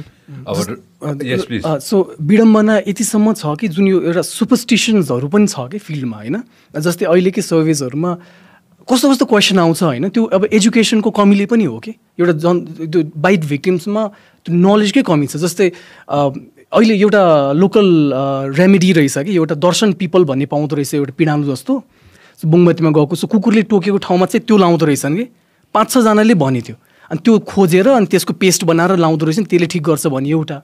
अरू चाहिँ एकजना सोधेको थियो कि मलाई क्वेसन, के अरे डाक्टर साहब के अरे यो जुन फिमेल हुन्छ नि, फिमेलको त्यो मेन्सुरेसन हुँदाखेरि त्यो सफा गरेको टालो हुन्छ नि, त्यो कुकुरले खायो भने कुकुर बौलाउँछ हो भनेर त्यो सोध्यो। अर्कोले के भन्दै थियो भनेदेखि, अनि यो त अलिक प्रिटी फेमसै छ कि, जस्तै बौला कुकुरले टोक्यो भनेपछि चाहिँ पेटमा कुकुरको बच्चा बस्छ अरे कि। सडन सुन्नुभएको चाहिँ छैन यो, त्यस्तो हुन्छ नि, एकदमै अब्सर्ड के कुराहरू। अनि के अरे कुकुरले टोकेको ठाउँमा त्यो ऐना देखाउनु पर्छ अरे, अनि ठिक हुन्छ अरे होइन। सो कस्तो भनेदेखि अनि कुकुरले टोकेपछि चाहिँ त्यो कुकुरले 3 दिनभित्रमा मार्नुपर्छ, नत्र भने रोग लाग्छ अरे होइन। सो अब एउटा साइन्टिफिक वेमा होइन कि, एकदम सुपरस्टिसनै हाबी छ कि। अनि यो मैले भर्खर यो जति इक्जाम्पल दिएँ नि, दिस इज नट फ्रम एउटा कुनै एकदमै दुर्गम क्षेत्र कुनै होइन, बुङमतीको रिजन मैले इक्जाम्पल दिइरहेको कि। जस्तै हाम्रो यो क्यापिटलमा सेन्टरको त्यतिको क्लोज हुने ठाउँमा यस्तो अवेरनेसको कमी छ होइन। सो अझ दुर्गम भेगमा के होला होइन र। So it's the situation very sad. Totally understandable. र त्यसै कारण पनि हामी बसेर यहाँ कुरा गर्दैछौँ होइन। धेरै कुरा आएको छ आज होइन। डाक्टर साहब हजुर आफै आउनु भएको छ यहाँ, यो हुन्छ नि यो विगतको 2 वर्षमा जति 20 वर्ष छँदैछ होइन, त्योभन्दा अगाडिको पनि छँदैछ, 2 वर्षमा जति यो कोभिडको कुरा जति इन्फर्मेसन सोक इन गर्नुभयो र जति इन्फर्मेसन रिले गर्नुभयो, I have to talk about that. I take a little bit more time होइन। कोभिड अनेस्टली डे 1 मा होइन, when you found out that COVID-19 has अराइभड in Nepal आइपुग्यो होइन। हामीले त सुन्यौँ चाइनामा के भयो, चाइनामा त्यत्रो मास के अरे अस्पतालहरू बनाइयो होइन, धेरै थोक भयो होइन। जुन दिन आयो नि होइन, what went in your mind honestly? यस्तो थियो, खास गरी चाहिँ ल्याबोरेटरी डायग्नोसिस नहुँदा प्रोभाब्ली मैले ट्विट गरेको थिएँ, this is a 3rd case outside China, यो मोस्ट लाइकली चाहिँ कोभिड केस हो। एकजना 32 वर्षीय स्टुडेन्ट वुहानबाटै काठमाडौँ आइपुग्नु भयो र त्यसपछि हि वाज फिलिङ ब्याड होइन, ज्वरो आयो, अलिक सास पनि अप्ठ्यारो भयो, भर्ना भयो। अफकोर्स मेरा कलिगहरू थिए, उहाँहरूले पनि आफ्नो तरिकाले ट्रिटमेन्ट गरे। म गएँ र म झन् 1.5 घन्टा जति कुरा गरेँ उसँग, सायद रफली। अनि त्यो बेलामा हामीसँग कुनै त्यो पिपी लाउने कुनै चलनै थिएन आनन्दसँग मजाले गफ गरिरहेको थियो गफ गरिसके तर मलाई थाहा थियो किनभने चाइनामा सुरुमा चाहिँ ह्युमन टु ह्युमन ट्रान्समिसन गर्दैन भन्ने थियो पर पछि चाहिँ यो सर्छ भन्ने त थियो त्यही पनि हामी त्यो अवस्थामा चाहिँ थिएनौँ र अनि कुरा गर्दै गरी लामो समय कुरा गरेँ कसरी किन कहाँबाट आयो होला भन्ने कुराहरू त अब मैले युजली अलिकति इनडेप्थमा कुरा गर्ने चलन मैले पहिलेदेखि गर्थेँ अनि यसो बुझ्दै जाँदाखेरि कुरा गर्दै जाँदाखेरि चाहिँ आई थिङ्क दिस इज यो चाहिँ यो चाइना बाहिर चाहिँ देखेको तेस्रो हुनुपर्छ भनेर मैले लेखिहालेँ प्रब्लली यो बिबिसीमा पनि आएको थियो र सबै टेस्ट पठाएँ सबै नेगेटिभ एउटै बाँकी छ जुन चाहिँ त्यही ठाउँबाट आएको त्यही सिम्टम छ होइन अनि रिपोर्ट जुन दिन आयो भन्यो म त्यो बेला बेडमा पल्टिरहेको थिएँ क्या सुन्दाखेरि अलिकति एउटा लामो सुस्केर चाहिँ तानेको थिएँ मैले टु बी अनेस्ट होइन अनि यस्तो लामो ताने ओहो म उहाँसँग त मजाले कुरा गरेको हो भन्ने कुरा चाहिँ अब त्यो एकछिन यसो सोचेँ तर पनि आई थिङ्क म र मेरो अरू जुनियर अरू कलिगहरूमा चाहिँ के फरक हुनसक्छ होला भन्दाखेरि चाहिँ म लामो समयदेखि चाहिँ फाइट गरिरहेको छु विशेष गरेर यस्तो ट्रान्समिसेबल डिजिजहरूसँग त्यो वाटर बर्न होस् कि एयर बर्न होस् वाट एभर होइन त्यो भएको हुनाले तुरुन्तै यसो सोचेँ होइन ठिकै छ अब यो मेरो जब हो आई थिङ्क म एउटा सिपाही हो मैले एउटा भन्ने गर्छु म जस्ट एउटा सिम्पल डक्टर हो एउटा सिपाहीको रूपमा म लड्नुपर्छ र संसारमा जस्तै आए तापनि खास गरी रोग कुनै त्यस्तो आए तापनि म अग्रपङ्क्तिमै हुनुपर्छ भन्ने चाहिँ लाग्थ्यो भनौँ न र त्यो अनुसार चाहिँ म लामो समयदेखि त्यहाँ थिएँ र मलाई जहाँसम्म लाग्छ इभन स्वाइन फ्लू जसलाई हामीले H1N1 PDM09 भन्छौँ त्यो बेलामा पनि धेरै प्यानिक थियो विदिन कलिग्स तर सिम्पली हो हामीले म्यानेज गऱ्यो त्यो बेलामा पनि र त्यो जस्तै अब हामीले धेरै योभन्दा अगाडि धेरै कुरा सुनेको थियो जस्तो चाइनामा त्यत्रो वुहानमा मानिसहरू मरिरहेको अथवा इटालीको कुराहरू थियो तर हामी त पक्कै पनि एक्सपेक्टेड त गरेको थियो कुनै समय त आउला तर पनि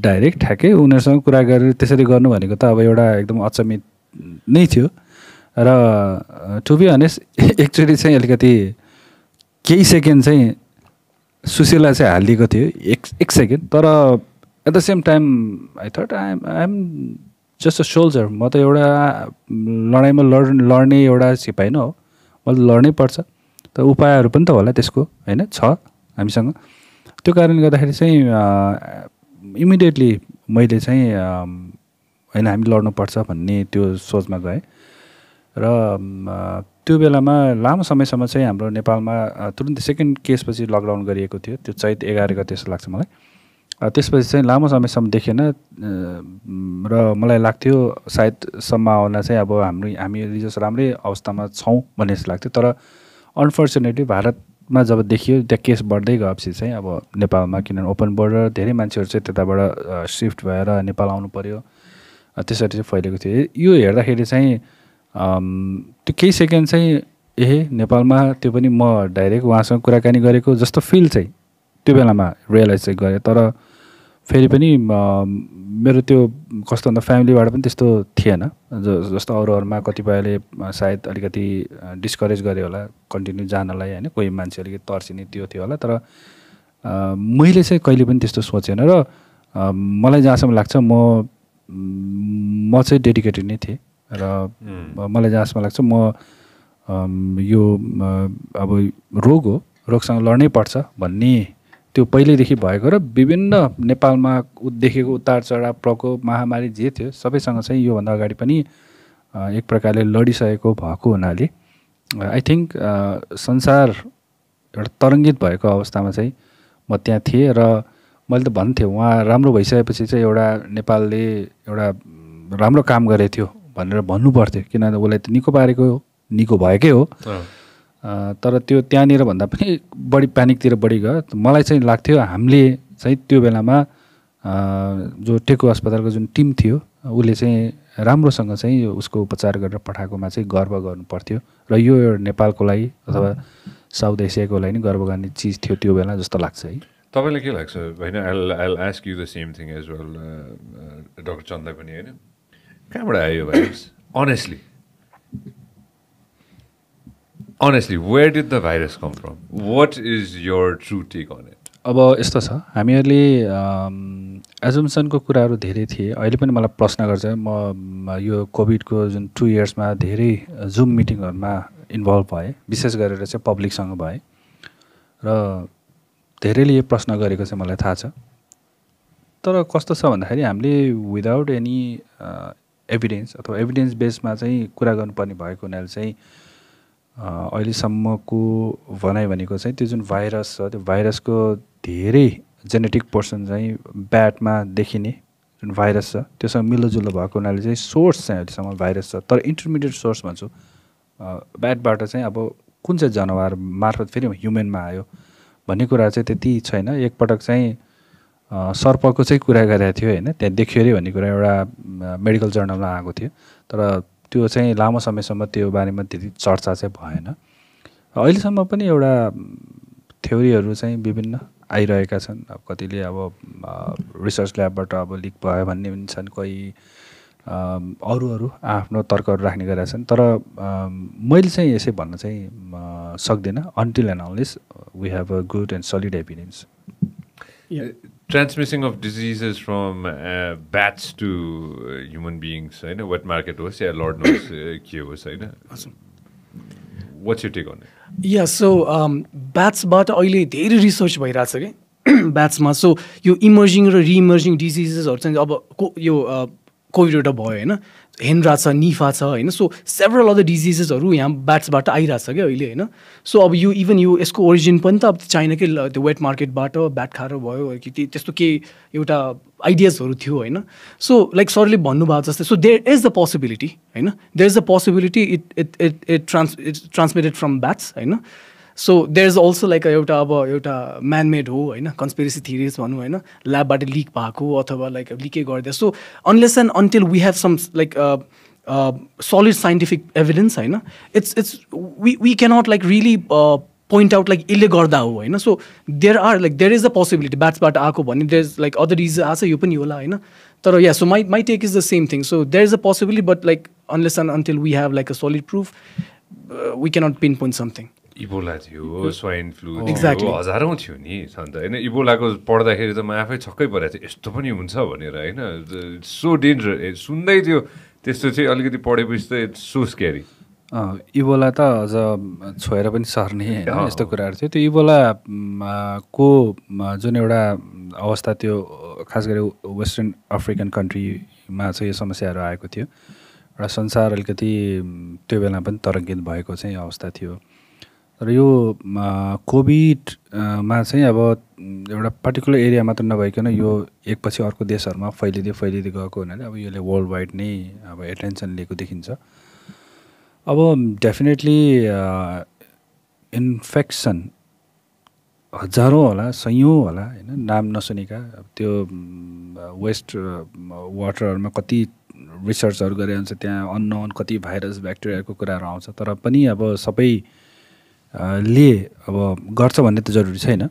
तर पनि यो सर्टेन टाइम पिरियडमा चाहिँ यस्तो नयाँ र अलिकति वर्ल्डमै अलिकति तल्कामा छ भने हुन त पास्ट 400-500 इयर्समा पनि तपाईँ हामीले हेऱ्यो भने यस्तो खालकोहरू त थुप्रै आएका छन्, प्लेग लगायत विभिन्न नामले चिनिने।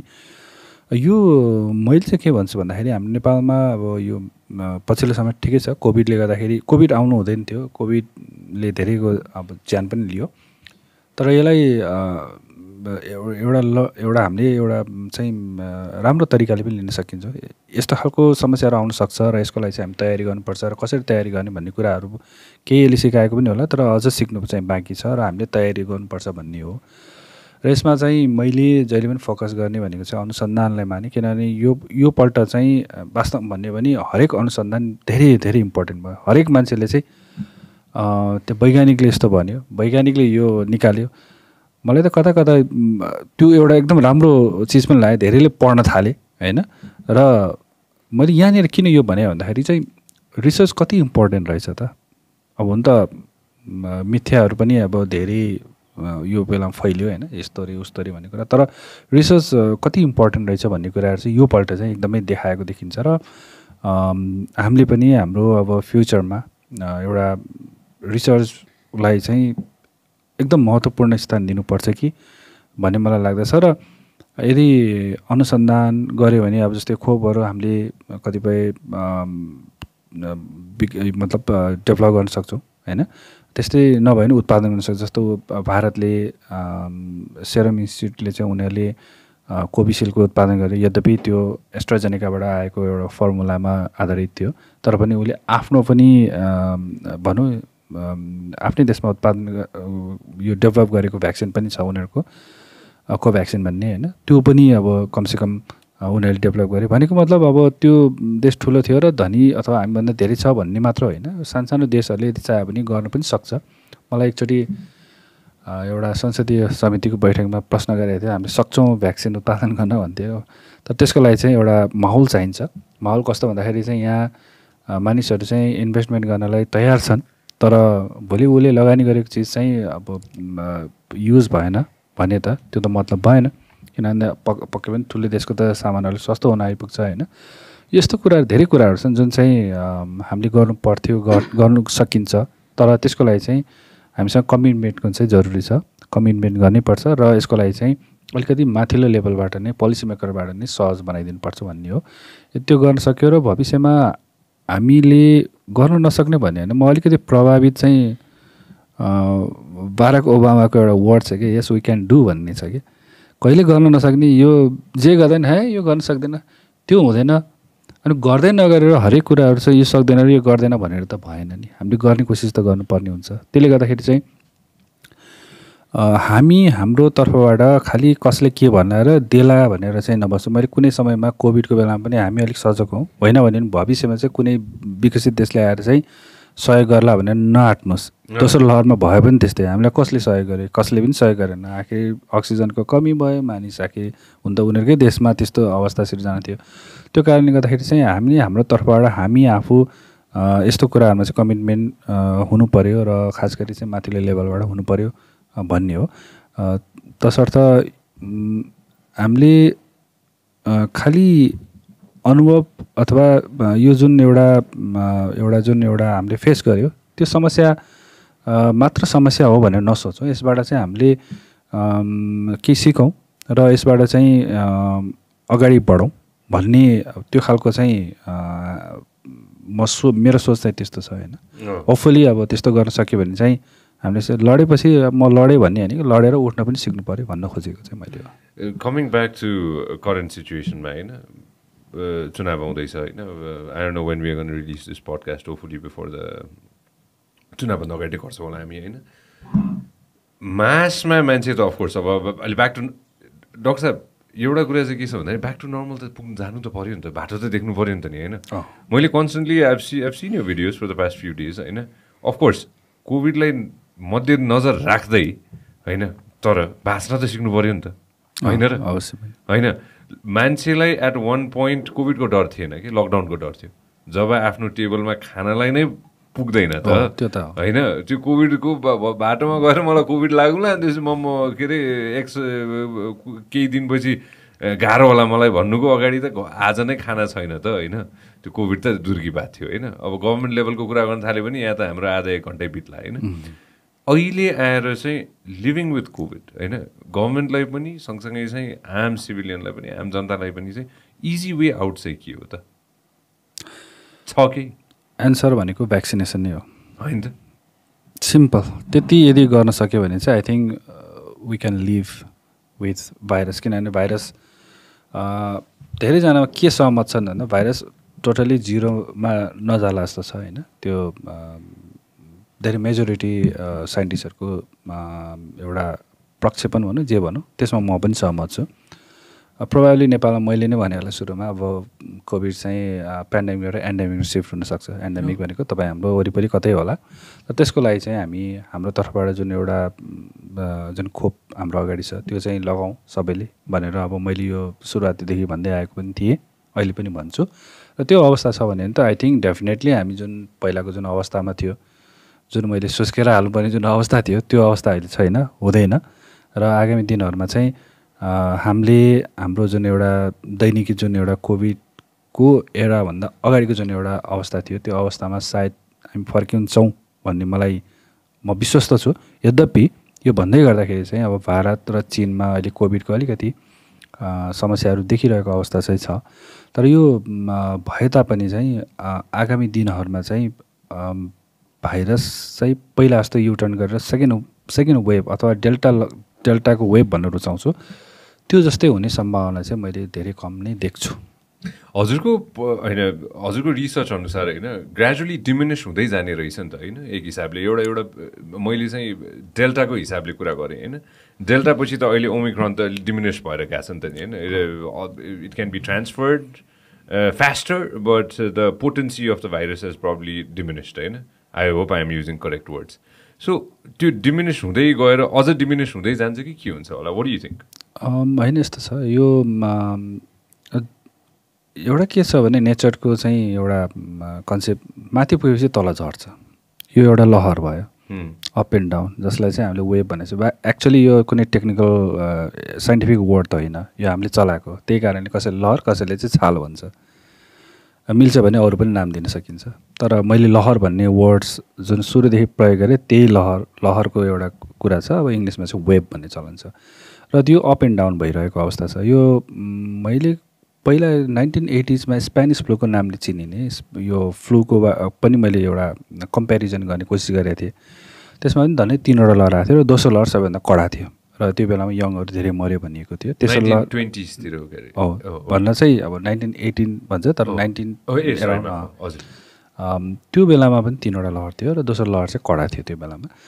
र त्यो अवस्थामै जाला कि भनेर त्यो मेरो धेरै अगाडिको प्रक्षेपण हो, इभन मलाई थाहा थिएन यस्तो लहर आउँछ भनेर, तर मैले त्यो बेलामा चाहिँ सँगसँगै मैले कम्पेयर गरेको थिएँ।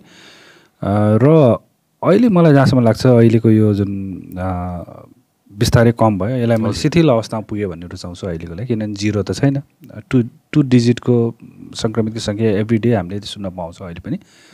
त्यो भए तापनि मैले अघि भने जस्तै यो सायद कम्युनिटीमा रहिरहला, तर रहे तापनि हस्पिटल एकदम तनावग्रस्त हुने या मृत्यु हुने जुन एउटा दोस्रो लहरमा हामीले देखेको थियो त्यो अवस्थामा फर्किने सम्भावना चाहिँ फेरि पनि मैले भने त्यो चाहिँ म देख्दिनँ। तर अझ थप हामी चाहिँ सुरक्षित हुनको लागि चाहिँ जसले चाहिँ खोप लाउनु भएको छैन उहाँले चाहिँ खोप लाउनुहोस्। अब पहिला सुरुमा त हो अब खोपले यस्तो गर्ला उस्तो गर्ला भन्ने सोच त हुन्थ्यो होला। अब मैले लगाइसकेको छु, तपाईँले लगाइसक्नु भएको छ, उहाँले लगाइसक्नु भएको छ, हामी कुरा गरिरहेछौँ, अब के को लागि चाहिँ यो बारेमा धेरै सोच्नु पर्यो भन्ने हो मेरो चाहिँ। अब भनेको मतलब करोडौँले लगाइसकेको अवस्था छ अहिले। सुरुमा चाहिँ अब डेफिनेटली रोग पनि अचानक आइदियो अनि खोप पनि यति छिटो बन्दियो कि धेरैमा शङ्का उपशङ्का हुनु मेरो विचारमा नेचुरली हो, त्यो हुन्छ नि जसलाई पनि। तर अहिलेको अवस्था एकदम धेरै फरक छ र सबैलाई लगाउनुहोस् भन्ने अब म फेरि पनि त्यो कुरा चाहिँ रिपिट गरेँ। र सम्भवतः मैले फेरि भने त्यो टेस्ट गरेपछि त्यो जुन एउटा लो लेभलमा रहेकोमा केही त्यो सङ्ख्या, किनभने सङ्ख्या जोडेपछि त्यो लहर देखिने हो, सङ्ख्या नजोडेपछि लहर देखिँदैन भने जस्तै। अब त्यो सङ्ख्या तेस्रो लहरको म सुरुवातीतिर म कतै इन्टरभ्यूमा थिएँ र मलाई सोधेको थियो WHO ले त सुनामी नै आउँछ भनेको थियो भनेर मलाई प्रश्न गरेको थियो। मैले त्यो बेलामा एकदम क्लियरली के भनेको थिएँ भन्दाखेरि कसले के भन्यो मलाई मतलब छैन, सुनामी त आउला तर त्यो टेस्ट गर्नुहुन्छ त्यो सङ्ख्या जोडिँदै आउँदाखेरि चाहिँ अलिकति बढेको देखिन्छ, त्यो सङ्क्रमितको सुनामी हो र अस्पताल भर्ना हुने या जुन अवस्था सिर्जना हुन्छ त्यसको चाहिँ सुनामी होइन, हुँदैन होला भनेर मैले त्यो बेलामा चाहिँ अलिकति मेरो आफ्नो प्रेडिक्सन त्यो बेलामा गरेको थिएँ। सम्भवतः त्यस्तै नै भयो जस्तो चाहिँ मलाई लाग्दछ। र अहिले पनि यदि केही गरी नयाँ कुनै वेभ आयो भने त्यसलाई मैले भन्ने गरेको चाहिँ के छु भन्दाखेरि तेस्रो लहरको मोडल भन्ने गरेको छु। तेस्रो लहरको मोडल भन्नाले के हो भन्दाखेरि तेस्रो लहरमा चाहिँ सङ्क्रमण त टेस्ट गर्ने जतिको देखिँदै गयो, त्यो तथ्याङ्कमा थपिँदै गयो, तर त्यही अनुपातमा चाहिँ अस्पताल भर्ना हुने र मृत्यु हुने सम्भावना त्यो चाहिँ देखिएन भनौँ। यद्यपि मरेन भन्न खोजे होइन कि सेकेन्ड लहरमा जस्तो एकदम हुन्छ त्यसको रेसियोमा जति बढ्यो उति धेरै मान्छे त्यो अवस्था चाहिँ रहेन। र इन फ्युचर यदि केही गरी सानोतिनो वेभहरू आयो भने पनि सायद त्यो थर्ड वेभको मोडलमा जाला, ओमिक्रोनको मोडलमा जाला भनेर मैले चाहिँ भनिरहेको अवस्था यो अहिले पछिल्लो समयमा चाहिँ त्यही नै भनिदिएको। Most probably we are out of it अहिले नै अब भनिहाल्नलाई अलि हतार होला, तर पनि यदि केही गरी पहिला त भाइरस म्युटेसन हुने बढी चर्चा हुन्थ्यो, अहिले चाहिँ हाइब्रिडको कुरा गरिन्छ। त्यो धेरै त्यसको चाहिँ अब उपप्रजातिहरू बन्दै फैलिँदै गयो र त्यसले चाहिँ एकै व्यक्तिलाई एकै ठाउँमा चाहिँ त्यो सङ्क्रमण गर्ने बित्तिकै चाहिँ त्यहाँ उनीहरूको जेनेटिक मेटेरियलको एक्सचेन्ज हुन्छ र फेरि छुट्टै एउटा नयाँ स्वरूप बन्छ, जसलाई मैले अब हाइब्रिड भन्ने गरेको छु र खास गरी हाम्रो टेक्निकल वर्ड चाहिँ रिकन्भिनियन्ट भन्ने गर्छु, जिनहरू एक्सचेन्ज गरेर। यसरी भनौँ कि अहिले तपाईँ हामीले सुनेको डेल्टा क्रोन चाहिँ टाउको ओमिक्रोनको, जिउ चाहिँ डेल्टाको भन्ने चलन छ त्यस्तो। अथवा एकदमै सिम्पल भाषामा अझ भन्ने हो भने चाहिँ एकजना लोग्ने मान्छे र स्वास्नी मान्छेको बिहे भयो, त्यसपछि एउटा बच्चा जन्म्यो, बच्चा हो, त्यसरी बुझौँ। यसरी चाहिँ आउने चलन छ। पहिला चाहिँ त्यही व्यक्ति विभिन्न रूपमा आउँथ्यो, कहिले दारी पाल्थ्यो होला, कहिले जुङ्गा काट्थ्यो होला, त्यसरी आउँथ्यो। अब पछिल्लो समय चाहिँ अब अर्को पनि थप्यो र उनीहरूको बिचमा चाहिँ अब भनौँ बिहा भयो, त्यसपछि बच्चा पायो र त्यो चाहिँ अब त्यो बच्चामा देखियो भनौँ न, त्यस्तो टाइपको चाहिँ अब देखिरहेको अवस्था चाहिँ छ। त्यसले गर्दाखेरि त्यो भए तापनि मलाई जहाँसम्म लाग्छ हामी पहिलाको भन्दा कैयौँ गुणा सेफ नै छौँ खोप लगाएको हुनाले, र पहिलाको भन्दा धेरै मान्छेले खोप लगाइसकेको अवस्था पनि छ र सम्भवतः कदाचित अलिक वेभ आइहाल्यो भने चाहिँ मैले भन्दै गरेको चाहिँ थर्ड वेभको मोडलमा जाला। त्यो भनेको चाहिँ त्यो सङ्क्रमितको सङ्ख्याको अनुपातमा अस्पतालहरू चाहिँ एकदमै रस हुने अथवा एकदम अप्ठ्यारो अवस्था आउने सम्भावना चाहिँ कम्पेरिटिभली डेल्टाको लहर जस्तो चाहिँ हुने सम्भावना चाहिँ म देख्दिनँ। एउटा कुरा यसैमा म एड गरिहाल्न चाहन्छु है, चाइनाको जिरो कोभिड पोलिसी हजुरलाई के लाग्छ? टु बी अनेस्ट म चाहिँ त्यसमा सहमत छैन। त्यो अब सबैको उनीहरूलाई के थाहा छ जुन हामीलाई थाहा छैन कि, अचम्म लाग्छ मलाई। होइन, अब यो हरेक देशको आफ्नो पोलिसी हो, तर जिरो पोलिसी चाहिँ मलाई त्यति लागेन। किन भन्दाखेरि फर इक्जाम्पल फ्लूको पनि सिजन आउँछ हामीसँग होइन, फ्लू कतिजनासँग हुन्छ। अब यति केही गरी एकदमै त्यो छुट्टै अवस्था आयो भने हामीले हेर्न सक्छौँ। मलाई जहाँसम्म लाग्छ अब कोभिडलाई हेर्ने जुन दृष्टिकोण छ नि त्यसलाई चेन्ज गर्नुपर्छ। चेन्ज यो मानेमा कि पहिलाको जुन अवस्था थियो, जुन बेला भ्याक्सिनै थिएन, जुन बेला हामीलाई भाइरसको बारेमा थाहै थिएन, र अहिले आजको मिति 2 वर्ष पार गरिसक्दाखेरिको जुन एउटा हामी अवस्थामा पुगेका छौँ, मल्टिपल इन्फेक्सन सायद हामी कतिचोटि भइसक्यो होला, भ्याक्सिन बुस्टरै लगाइसक्यो होला, धेरैले लगाउँदैछन् नत्र, र भाइरसलाई कसरी ट्रिट गर्ने भन्ने कुराको नलेजहरू पनि धेरै आइसक्यो, नयाँ नयाँ मेडिसिन पनि आइसक्यो। यी सबै कारणले गर्दाखेरि जुन सुरुमा हेरेको जुन एउटा हेराइ थियो, हामीले पनि त कोसिस गरेको थियौँ नि त, ट्रेसिङ गर्थ्यौँ नि त, कन्ट्याक्ट ट्रेसिङ भन्ने शब्दै प्रयोग गर्थ्यौँ होइन। त्यो भनेको नै एक प्रकारले जिरो पोलिसी नै खोज्या हो नि त, हामीले त खोज्न त त्यही खोज्या हो त्यो बेलामा, सकेसम्म होइन त्यो नफैलिस भन्नलाई गरे हो। तर हामीले त्यही पोलिसी त्यो बेलाकोलाई म्याच होला, किन भन्दाखेरि फैलन दिनु हुँदैन थियो। अहिले पनि फैलन त देऊ भन्न खोजे त होइन, तर त्यो बेलाको र अहिलेको चाहिँ धेरै कुराहरू, भाइरसदेखि लिएर हाम्रो ज्ञानदेखि लिएर खोपकै कुराहरू छ, यो सबै कुराहरू यो धेरै कुराहरू थाहा भइसकेको र हामीसँग उपलब्ध पनि भएको हुनाले चाहिँ जुन अब चाइनाको आफ्नो जिरो पोलिसी छ त्यो उनीहरूको आफ्नो मान्यता हो होइन, त्यसमा त अब हामीले भन्ने कुरा छैन। तर म चाहिँ त्यसमा चाहिँ सहमत चाहिँ छैन होइन। अहिले हेर्दाखेरि अहिले पनि कतिजना व्यक्तिहरू होइन, millions and millions of people अहिले पनि लकडाउनमा बसिरहेका छन् क्या, अहिले नै हामीले कुरा गर्दा होइन। अनि त्यो चाहिँ अचम्म लाग्छ क्या त्यो अहिले सोच्दाखेरि नै। त्यो त्यही कारणले गर्दाखेरि मैले भनिहालेँ, हाम्रो जुन हेराइ थियो त्यो बेलाको हेराइ र अहिलेको हेराइ, त्यो बेलाको अवस्था हो भने आई थिङ्क इट्स ओके, किनभने हामीसँग केही जानकारी पनि थिएन, भ्याक्सिन थिएन होइन। हामीले त त्यसलाई त जसरी पनि नफैलाउनलाई त उपाय त अपनाउनै पर्थ्यो। मलाई जहाँसम्म लाग्छ छिटै पोलिसी चेन्ज होला कि उहाँहरूकोमा, तर यो हरेकको आफ्नै हुन्छ। र म चाहिँ त्यो खालको पोलिसीमा चाहिँ सहमत चाहिँ छैन अहिलेको अवस्थामा। पहिलाको भयो अर्कै कुरा, अर्कै हुन्थ्यो। Right at the and I want ask doctor Chand, अघि नै हामीले एउटा शब्द खुब युज गऱ्यौँ होइन, यसको चाहिँ मलाई पनि थाहा छ, यो मेरो पर्सनल क्वेसन हो होइन। टिटेनस भनेको के हो र त्यो किन लाउने भन्नु त मलाई, किनभने यसको कुरामा चाहिँ के छ भन्दाखेरि अघि न रेबिसको टोकाइमा पनि हामीले 23 सुई लायौँ भन्यो होइन, मैले आफै कतिचोटि लाएको छु त्यो होइन, त्यसमा पनि त्यो किल्ला गाड्यो भने पनि लगाइहाल्ने हो होइन। त्यो what exactly is tetanus and why should we put that? So tetanus भनेको चाहिँ त्यो एउटा प्याथोजेन हुन्छ क्लोस्ट्रिडियम टेटनी भन्ने होइन। सो त्यो चाहिँ अब खिया लाग्यो, किलाले काट्यो भने गर्ने यस्तो चाहिँ हामी भन्छौँ। सो त्यसको साइन्टिफिक मेडिकल चाहिँ क्लिनिकल चाहिँ त्यो चाहिँ डिप वुन्डमा के एकदम डिप वुन्डमा गएर त्यसले त्यहाँ गएर के भन्छ त्यसलाई त्यहाँ गएर फैलिन्छ होइन, त्यहाँ गएर उसले के अरे रेप्लिकेट गर्छ होइन। सो कस्तो भने किला काट्यो भने एकदम अलिक गहिरो घाउ हुन्छ भनेर भन्छ होइन। सो त्यो कन्सेप्टबाट हो है। सो तर अब यहाँ चाहिँ खिया लागेको किलाले काट्यो भने हामीले टेटनस लाउनुपर्छ अथवा त्यस्तो चाहिँ होइन। जस्तै यो इभन सोइलबाट पनि हाम्रो आफ्नै कट छ होइन, डिप कट छ, सोइलबाट पनि यो कोल्स्ट्रिडियमहरू हाम्रो ट्रान्समिट भइरहेको हुन्छ कि। So that's the basic. सरले अझ लाउने किन कि खास लाउने किन र कति समयको लागि त्यसले काम गर्छ कि? होइन, लाउनु त अब अघि फर इक्जाम्पल एउटा कुनै बौला कुकुर छ भनौँ, त्यसले मान्छेलाई मात्र टोक्दैन, त्यसले माटो ढुङ्गा सबैलाई टोक्छ, त्यसलाई पनि टोक्छ होइन।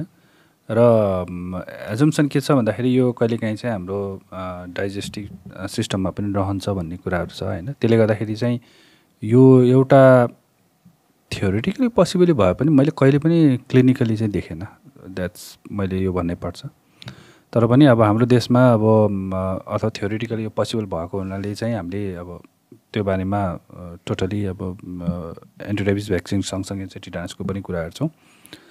र अघि मैले भने जस्तै जनावरले जे पनि टोक्न सक्ने भएको हुनाले त्यो सम्भावना चाहिँ रहन्छ भन्ने छ। र एज वेल एज उसको अघि मैले भने जस्तै पाचन प्रक्रिया मार्फत पनि त्यो यो प्याथोजेन ट्रान्समिसन हुन सक्ने भन्ने कुराहरू छ। तर थ्योरिटिकली त्यो भने तापनि प्र्याक्टिकली चाहिँ त्यो देख्दैन। र मैले कहिलेकाहीँ चाहिँ उनीहरूले मैले टिटानस लगाएर आएन भने जब भन्छ नि, म चाहिँ तपाईँले त्योभन्दा बरु एन्टिरेबिसको भ्याक्सिन चाहिँ लगाउनुहोस् भन्ने गरेको छु होइन। नेपालमा अब टिटानसको समस्या पहिलेदेखि नै देखिरहेको हो। यो भूकम्पमा पनि देखिएको थियो, त्यो वास्तवमा अब अलिकति चोट लागेरै भएको हो भन्दा हुन्छ। र यसले बेफाइदाभन्दा फाइदा नै गर्छ।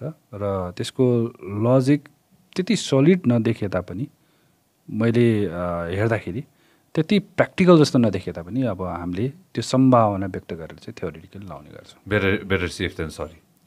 त्यो चाहिँ तर म फेरि भन्छु, कुनै कुकुरले टोकेर चाहिँ मैले त्यो टिटानसको भ्याक्सिन नलगाएर चाहिँ टिटानस भएको चाहिँ मलाई अहिलेसम्म थाहा छैन होइन। यसमा अरू स्पेसिफिक डिजिजेसहरूको कुरा गर्नुपर्दाखेरि हाम्रोमा समस्या अरू कुन के छन् र कसरी एड्रेस गर्न सकिन्छ त्यसलाई? हामीले रेबिसको कुरा गऱ्यौँ, कोभिडको कुरा गऱ्यौँ होइन। Any specific other diseases which are very big that don't get talked about? यस्तो छ, अब हामीसँग जबसम्म कुनै अनुसन्धानहरू हुँदैन तबसम्म थाहा हुँदैन। त्यो कारणले गर्दाखेरि समस्या त धेरै नै होला। अथवा मैले यो किन भने भन्दाखेरि चाहिँ मैले हस्पिटलको एउटा डेटा हेरेको थिएँ। 4-5 वर्ष अगाडि चाहिँ फिभर, ज्वरो, जसलाई चाहिँ कुनै पनि सङ्क्रमण भयो भने आउँछ ज्वरो होइन, त्यो चाहिँ त्यो ट्याली हेर्दाखेरि चाहिँ 3rd-4th नम्बरमा देख्थेँ कि। तर कोभिडको भन्दा ठ्याक्क अगाडि यो 1st नम्बरमा आइपुगेको छ। सो यसले के सङ्केत गर्छ भन्दाखेरि there are so many lot of things that we need to know. र मैले अरू डक्टरहरूलाई पनि भन्ने गरेको छु, हामीलाई वास्तवमा धेरै कुरा थाहा छैन। त्यसै कारणले नै हामीले एन्टिबायोटिकहरू पनि अलिकति सस्पेक्ट गर्दै यो भएन यो, त्यो भएन त्यो भनेर युज गर्ने गरेका छौँ, जसले गर्दाखेरि चाहिँ मल्टिड्रग रेसिस्टेन्सको सम्भावना बढेर गएको हुन्छ। सो त्यो कारणले गर्दा डायग्नोसिसमा हामीले धेरै ध्यान दिनुपर्छ। र कतिपय डायग्नोसिस नयाँ त मैले नै सुरु गरेको छु त्यहाँ होइन, जसले गर्दाखेरि नयाँ सुरु गरेको नयाँ भेटाइहाल्छ। जस्तै example for example chikungunya virus होइन, चिकुनगुनिया भाइरस है। त्यो एउटा कस्तो छ भन्दाखेरि एकदम सिभियरली जोइन्ट पेनहरू गराउने हो होइन। र यो जुन डेङ्गी भाइरस फैलाउँछ, जुन मस्किटो एडिस इजिप्टाई एल्बोपिक्टस भन्छौँ, त्यसले नै फैलाउँछ। र त्यो त टेस्ट गरेर देखियो। अब यस्तै अरू कुनै टेस्टहरू गऱ्यो भने धेरै कुराहरू देखिन सक्छ। मैले अघि भनिहालेँ, हामीहरूको नम्बर 1 जस्तै भइसकेको छ, फिभर विथ अननोन ओरिजिन अथवा अननोन कज। त्यो कारणले गर्दाखेरि पनि हामीले त्यो खोज तलास गर्नै पर्ने हुन्छ। र यदि हामीले किन खोज्ने त भन्ने हो भने चाहिँ सठिक दबाई, मेडिसिन र उसको चाहिँ छिटो क्योर गर्नको लागि चाहिँ हामीलाई आवश्यक पर्छ। होइन भने चाहिँ हामी अनुमान गर्दै जान्छौँ, ढिलो हुँदै जान्छ होइन। कतिपय केसहरू फोन आउँछ मलाई पनि, यो टेस्ट गरेर यो अहिले देखेन, यो देखेन, त्यो देखेन भनेर। अब कतिपय चाहिँ अब हाम्रोमा भन्दा भारतमा अब धेरै टेस्टहरू फेसिलिटीहरू छन् होइन, त्यहाँ गएर पनि देख्छु मैले। हामीले पनि गर्न सक्छौँ, तर त्यसको लागि चाहिँ अनुसन्धानलाई प्रायोरिटी दिनु पऱ्यो, प्राथमिकतामा राख्नु पऱ्यो, अनि मात्र थाहा हुन्छ। नत्र त यतिकै त अब अनुमानको भरमा गऱ्यो भने त अफकोर्स अननेसेसरीली एन्टिबायोटिक जथाभावी प्रयोग हुन्छ। त्यसले गर्दाखेरि चाहिँ लङ टर्ममा चाहिँ ह्युमनलाई नै अब यो समस्याहरू आउने च्यालेन्ज आउने हो, एन्टिबायोटिक रेसिस्टेन्टको समस्याहरू। So many things. तर अब म अहिले त्यही त भन्न सक्दिनँ। कहिलेकाहीँ अब नौलो रोगको कुराहरू अब वाटरबोर्न डिजिजमा पनि कति छन् हामीलाई खालि 2-3 कुरा थाहा छ। हैजा थाहा छ होइन, अझ झाडा पखाला भन्छ, झाडा पखालाको कारणहरू पनि खासै धेरै थाहा छैन, इकोलाई भन्ला यो त्यो भन्ला, तर अझ धेरै कुराहरू छन्। र हामीलाई चाहिँ अहिले पनि एक्ज्याक्टली चाहिँ यो रहेछ भनेको, इभन डायरियामा समेत 1, 2, 3, 4 कुन कज भने अझ त्यो पनि राम्रोसँग धेरैलाई थाहा छैन। डायरिया अनि त्यो 2-3 नाम छ, त्यही दिन्छौँ, ठिक भयो भएन भने अब फेरि त्यसपछि चेन्ज गर्छौँ। सो धेरै कुराहरू चाहिँ अब अलिकति एम्पेरिकल ट्रिटमेन्ट भन्ने वर्ड युज गर्छौँ हामीले, दिन्छौँ, अब त्यो दिइरहेको देखिन्छ होइन। तर त्योभन्दा पनि बढी चाहिँ हामीले त्यसको कारक तत्त्व चाहिँ पत्ता लगाउनुपर्छ भन्ने हो। यो बारेमा मैले धेरै लेखहरू पनि लेखिसकेको छु। समस्या चाहिँ छ यसमा। अगेन त्यो वान हेल्थ कन्सेप्ट अझ लाइक एउटा मेजर रोल प्ले गर्छ कि, किनभने 70% रोगहरू जुन छ नि जुनोटिक हुन्छ कि, 70% रोगहरू चाहिँ जनावरबाट मान्छेमा सर्न जान्छ होइन। एउटा त्यो के अरे उसलाई चाहिँ मल्टी स्पिसिज त्यो होस्ट चाहिन्छ कि। सो मान्छेमा आउनुभन्दा अगाडि जनावरमा हुन्छ त्यो रोग। सो सरले भने जस्तै रिसर्चको पाटोमा हामीले गर्नु पर्यो फर्स्ट त होइन, रोग कहाँ फैलिरहेछ, कसरी फैलिरहेछ। नेपाल जस्तो हाम्रो कन्डिसन यो कन्ट्रीमा चाहिँ यो ह्युमन एनिमल इन्टरफेस एकदम क्लोजली रिलेटेड छ कि। अनि त्यहाँ कसरी सरिरहेछ फर्स्ट थिङ त्यो। अर्को कुरा चाहिँ जस्तै यो के अरे डिजिजहरू चाहिँ धेरै चाहिँ अब के अरे सोर्समै हामीले हान्यौँ भने होइन, एनिमलमै हामीले कन्ट्रोल गऱ्यो भने मान्छेमा त आउनु अलिक पोसिबल भएन नि। अनि धेरै कुरा जस्तै इभन अब भाइरसहरू अलिक गाह्रो होला होइन, ब्याक्टेरिया अलिक ठिक्क होला, इभन प्यारासाइटिक डिजिजहरू पनि थुप्रो छ क्या। अनि त्यो लाग्छ कसरी भने सिम्पल सेनिटेसन फलो नगरेर होइन। अब जस्तै हाइड्याटिरोसिस, अब यो सिस्टिक सर्कोसिस जुन टेपम दिमागमा गएर मान्छे फेन्ट हुने हुन्छ नि त्यस्तो। अब पोर्क हुन्छ पकाउँदैन होइन, पकाउँदैन के अरे सरी उसिनेर पकाउँदैन, एकदमै हल्का सेको बनायो खायो, सिस्ट मर्या हुँदैन, अनि त्यो गएर ब्रेनमा हुन्छ नि इपिलेप्सीहरू त्यस्तो कुराहरू आउँछ कि। सो कस्तो छ भनेदेखि रिसर्चको भयो। अनि एनिमल त्यही त अब जस्तै डिजिज भनेको कहिले पनि अब मान्छेमा मात्र लाग्ने डिजिज हुँदैन कि। जस्तै जेनरल डिजिज चाहिँ अब क्रस स्पिसिज हुन्छ। So unless and until like we combine forces होइन, अनि एउटा लाइक माथिबाट एउटा ब्रोडर पर्सपेक्टिभबाट कसरी कन्ट्रोल गर्ने, डिफ्रेन्ट त्यो एस्पेक्ट्समा कसरी हान्ने छ नि, त्यसरी नगरेसम्म चाहिँ अब it's gonna be difficult. Like कोभिडै भयो नि त होइन, एनिमल ट्रान्समिसनबाट आयो भनेर भनेको छ होइन।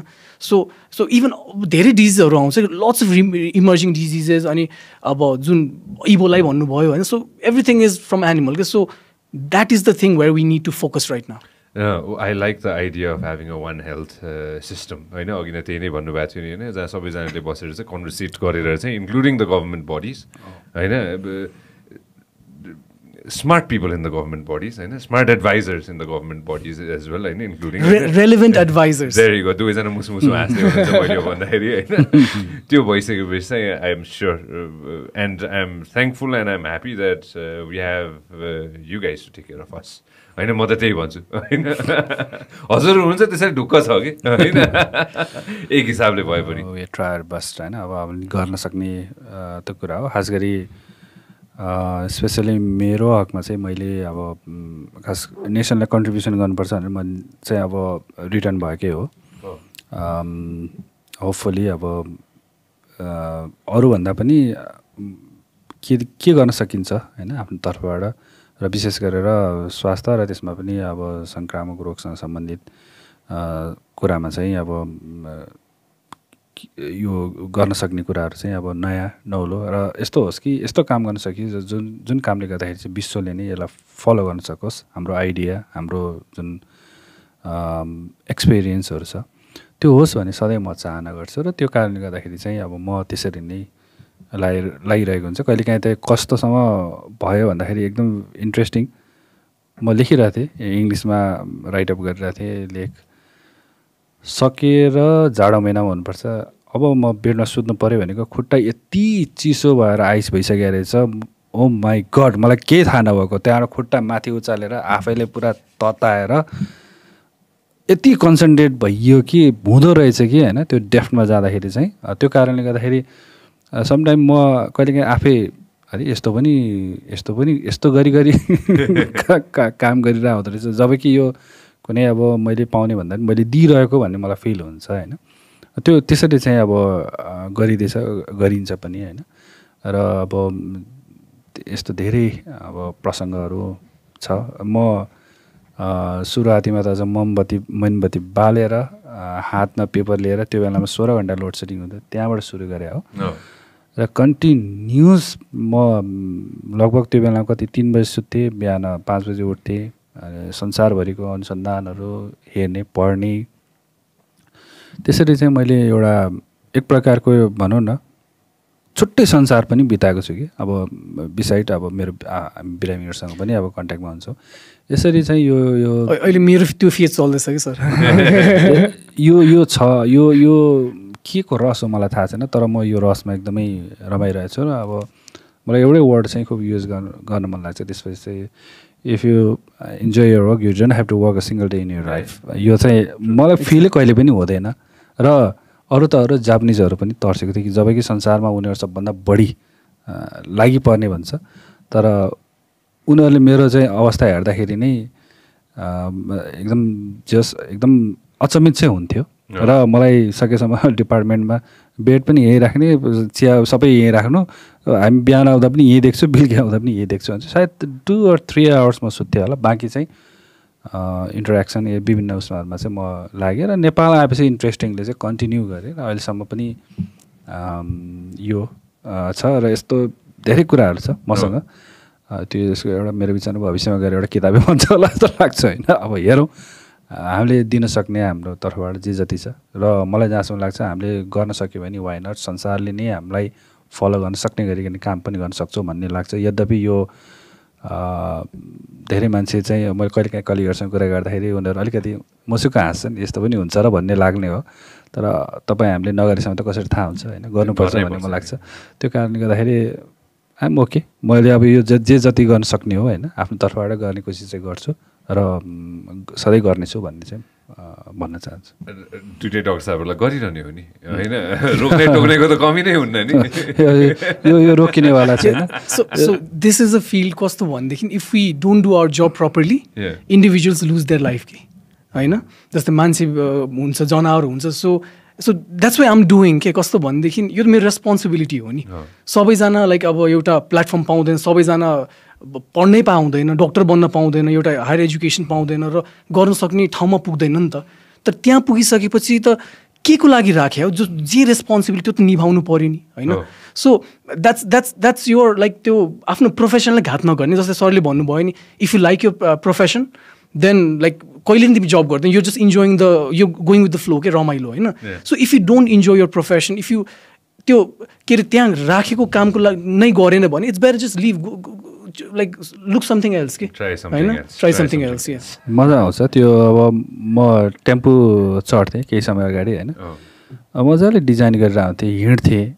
म सुकुम्बासी एरिया भएर जान्थेँ होइन, सोच्थेँ यो ठाउँमा हिँड्दाखेरि पनि म एउटा कुनै यो यस्तो भयो के हुन्थ्यो होला, विदेशीले यो भनेको छ, योभन्दा हामीले अरू फरक तरिकाले कसरी सोच्थ्यो होला, त्यो खालको एउटा समय मैले एकदम गजबताले व्यतीत गरेँ होइन। धेरै मान्छेसँग टेम्पोमै बस्दाखेरि उनीहरूसँग इन्टरेक्सन गर्थेँ। सो हाउ दे थिङ्क होइन भन्ने कुराहरू, सबै कुराहरू चाहिँ अचम्म थियो। कति समय त यस्तो भयो कि खानेकुरा कतिचोटि चिसो भयो, कतिचोटि तातो बनाउनु पर्ने अवस्था यो भयो होइन। आई थिङ्क मेरो रिलेटिभ्स फ्यामिलीहरू पनि अचम्म मान्थ्यो, यो कस्तो खालको झन् पढेर आयो, झनै बरु अरू त मजाले चाहिँ आफ्नो उसमा काम गरिरहेछ होइन, राम्रै उसमा, यो सामान्य एउटा डाक्टर बनेर आउँछ, फेरि के गर्छ कसो गर्छ भन्ने कुराहरू होला होइन। तर त्यो सबै कुराको चाहिँ बल्ल अलिकति अहिले जे होस् मानिसहरूले चाहिँ अब तपाईँको यस्तो हेरेको थिएँ अथवा पढाएको थिएँ भन्दाखेरि चाहिँ यति बेला हुन त अब कतिपयले त कोभिडको कारणले भन्ला, तर त्योभन्दा अगाडि नै म 2010 जब रिटर्न भएर आएँ त्यसपछि चाहिँ अलमोस्ट एकदमै एकहोरो जस्तै नै लाग्यो कि, जसले गर्दाखेरि मैले भनिहालेँ मलाई 7-8 रेक्टर स्केलको भूकम्प आयो भने थाहा हुँदैन के भइरहेछ, किन यति माइन्ड फोकस हुन्छ होइन। र अफकोर्स यो सबै कुराहरू चाहिँ पहिले चाहिँ अब नेपाल नेसनलाई राम्रो होस् भन्ने हो, र सँगसँगै चाहिँ यो मार्फत चाहिँ विदेशले पनि चिनोस् भन्ने हो, जसले गर्दाखेरि चाहिँ विदेशीहरू पनि यहाँ आयो भने चाहिँ उहाँहरू मसँग कुरा गर्दाखेरि रमाउनुहुन्छ। केही दिन अगाडि मात्र कुरा हो, युकेबाट एकजना आउनुभएको थियो, उहाँले चाहिँ कहाँ जाँदैछ नि, नेपालमा डाक्टर पुनसँग भेट्न जाँदा, हो युकेमा तिम्रो बारेमा धेरैलाई जे सुन्छ हेर्छ भन्ने कुराहरू छ। मेरो विचारमा यो इङ्ग्लिसमा जुन मेरो कोटहरू आउँछ होला, सायद त्यो कारणले गर्दाखेरि पनि अब सुन्ने होला, जसले नेपालमा अलिकति ध्यान दिन्छ, किनभने संसारमा त अरू पनि ठाउँ छ। र त्यो सुन्दाखेरि र उहाँहरू आएर जुन एप्रिसिएट गर्छ, त्यसले चाहिँ एक प्रकारको गजबको आनन्द दिन्छ। र त्यो नै मैले अहिलेसम्म कमाएँ कि भन्ने लाग्छ है। अब मेरो अरू त अब के छ र, होइन दुवैजनालाई एउटा इन्ट्रेस्टिङ कुरा के भन्नु मन छ भन्दा स्पेसली डाक्टर पुनलाई होइन, कहिलेकाहीँ आफूलाई नै त्यो हुन्छ नि होइन, अलिकति बक डाउन भयो, अलिकति हुन्छ नि मोटिभेसन चाहियो भने चाहिँ सबसे बेस्ट कुरा चाहिँ कहाँ रहेछ भन्दाखेरि चाहिँ हाम्रो महावीर पुन दाईकोमा जानुपर्ने रहेछ होइन। त्यहाँबाट पनि एक्स्ट्रा मोटिभेसन आइहाल्छ। अब शुक्रराजतिर आउँछु म। एक्ज्याक्टली। अब यो तपाईँले मोटिभेसनल कुराहरू म अलमोस्ट सुत्नुभन्दा अगाडि चाहिँ सुन्ने गर्छु, किन भन्दाखेरि त्यसले मलाई धेरै इन्करेजहरू गरिरहन्छ। कहिलेकाहीँ अब आफ्नो काममा केही त्यस्तो भयो भने मान्छे त हो होइन, तर त्यो सुन्दाखेरि चाहिँ साँच्चै नै एउटा ऊर्जा दिँदो रहेछ कि, अनि जसले गर्दाखेरि चाहिँ आफ्नो काममा सो मैले एक्सपेक्ट गर्नु केही छैन। सो जति सक्दो आफूले दिन पायो भने चाहिँ त्यसमै रमाइदो रहेछ। यो चाहिँ गरौँ भन्ने हो। होपफुली अब म कन्टिन्यू यसरी नै जान्छु, मेरो जिन्दगी यसरी नै अगाडि बढ्छ। And I hope the same thing, and like you said, हुन्छ नि डाक्टर चन्द होइन, you're going to continue this? And, no, I'm gonna, because म चाहिँ पहिले क्लिनिकलमा एकदम इन्ट्रेस्टेड थिएँ कि होइन, तर पछि रिसर्चमा आइसकेपछि मेरो करियर रिसर्च भएको छ अहिले होइन। रिजन बिङ अब क्लिनिकमा रमाइलो हुन्थ्यो, but then again there I'm treating एउटा इन्डिभिजुअल एनिमल के है, तर रिसर्चमा एउटा इपिडेमियोलोजीमा काम गरिसकेपछि एउटा होल एन्टायर पपुलेसन मेरो एउटा पेसेन्ट जस्तो हेर्छु कि होइन। अनि इट्स फन इट्स टायरिङ होइन।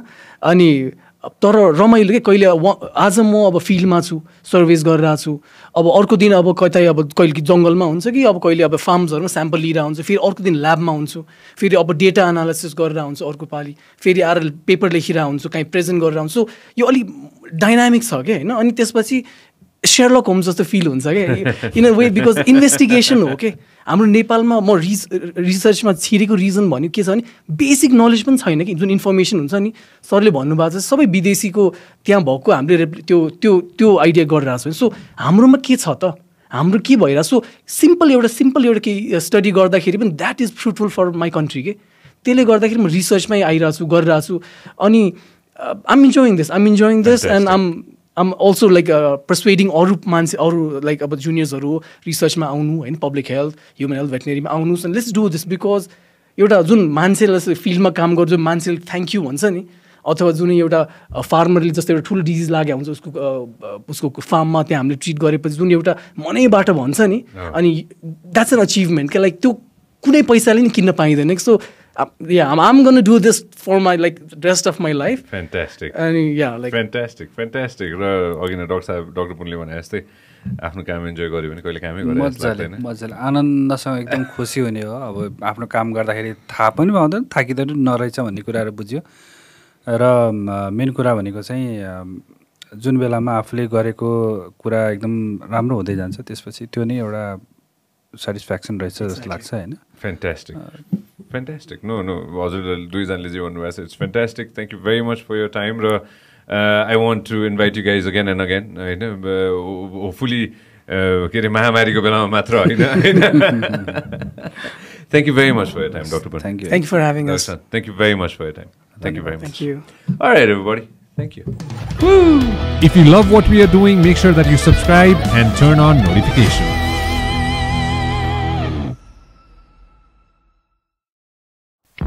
This program is brought to you by Vyas Studios.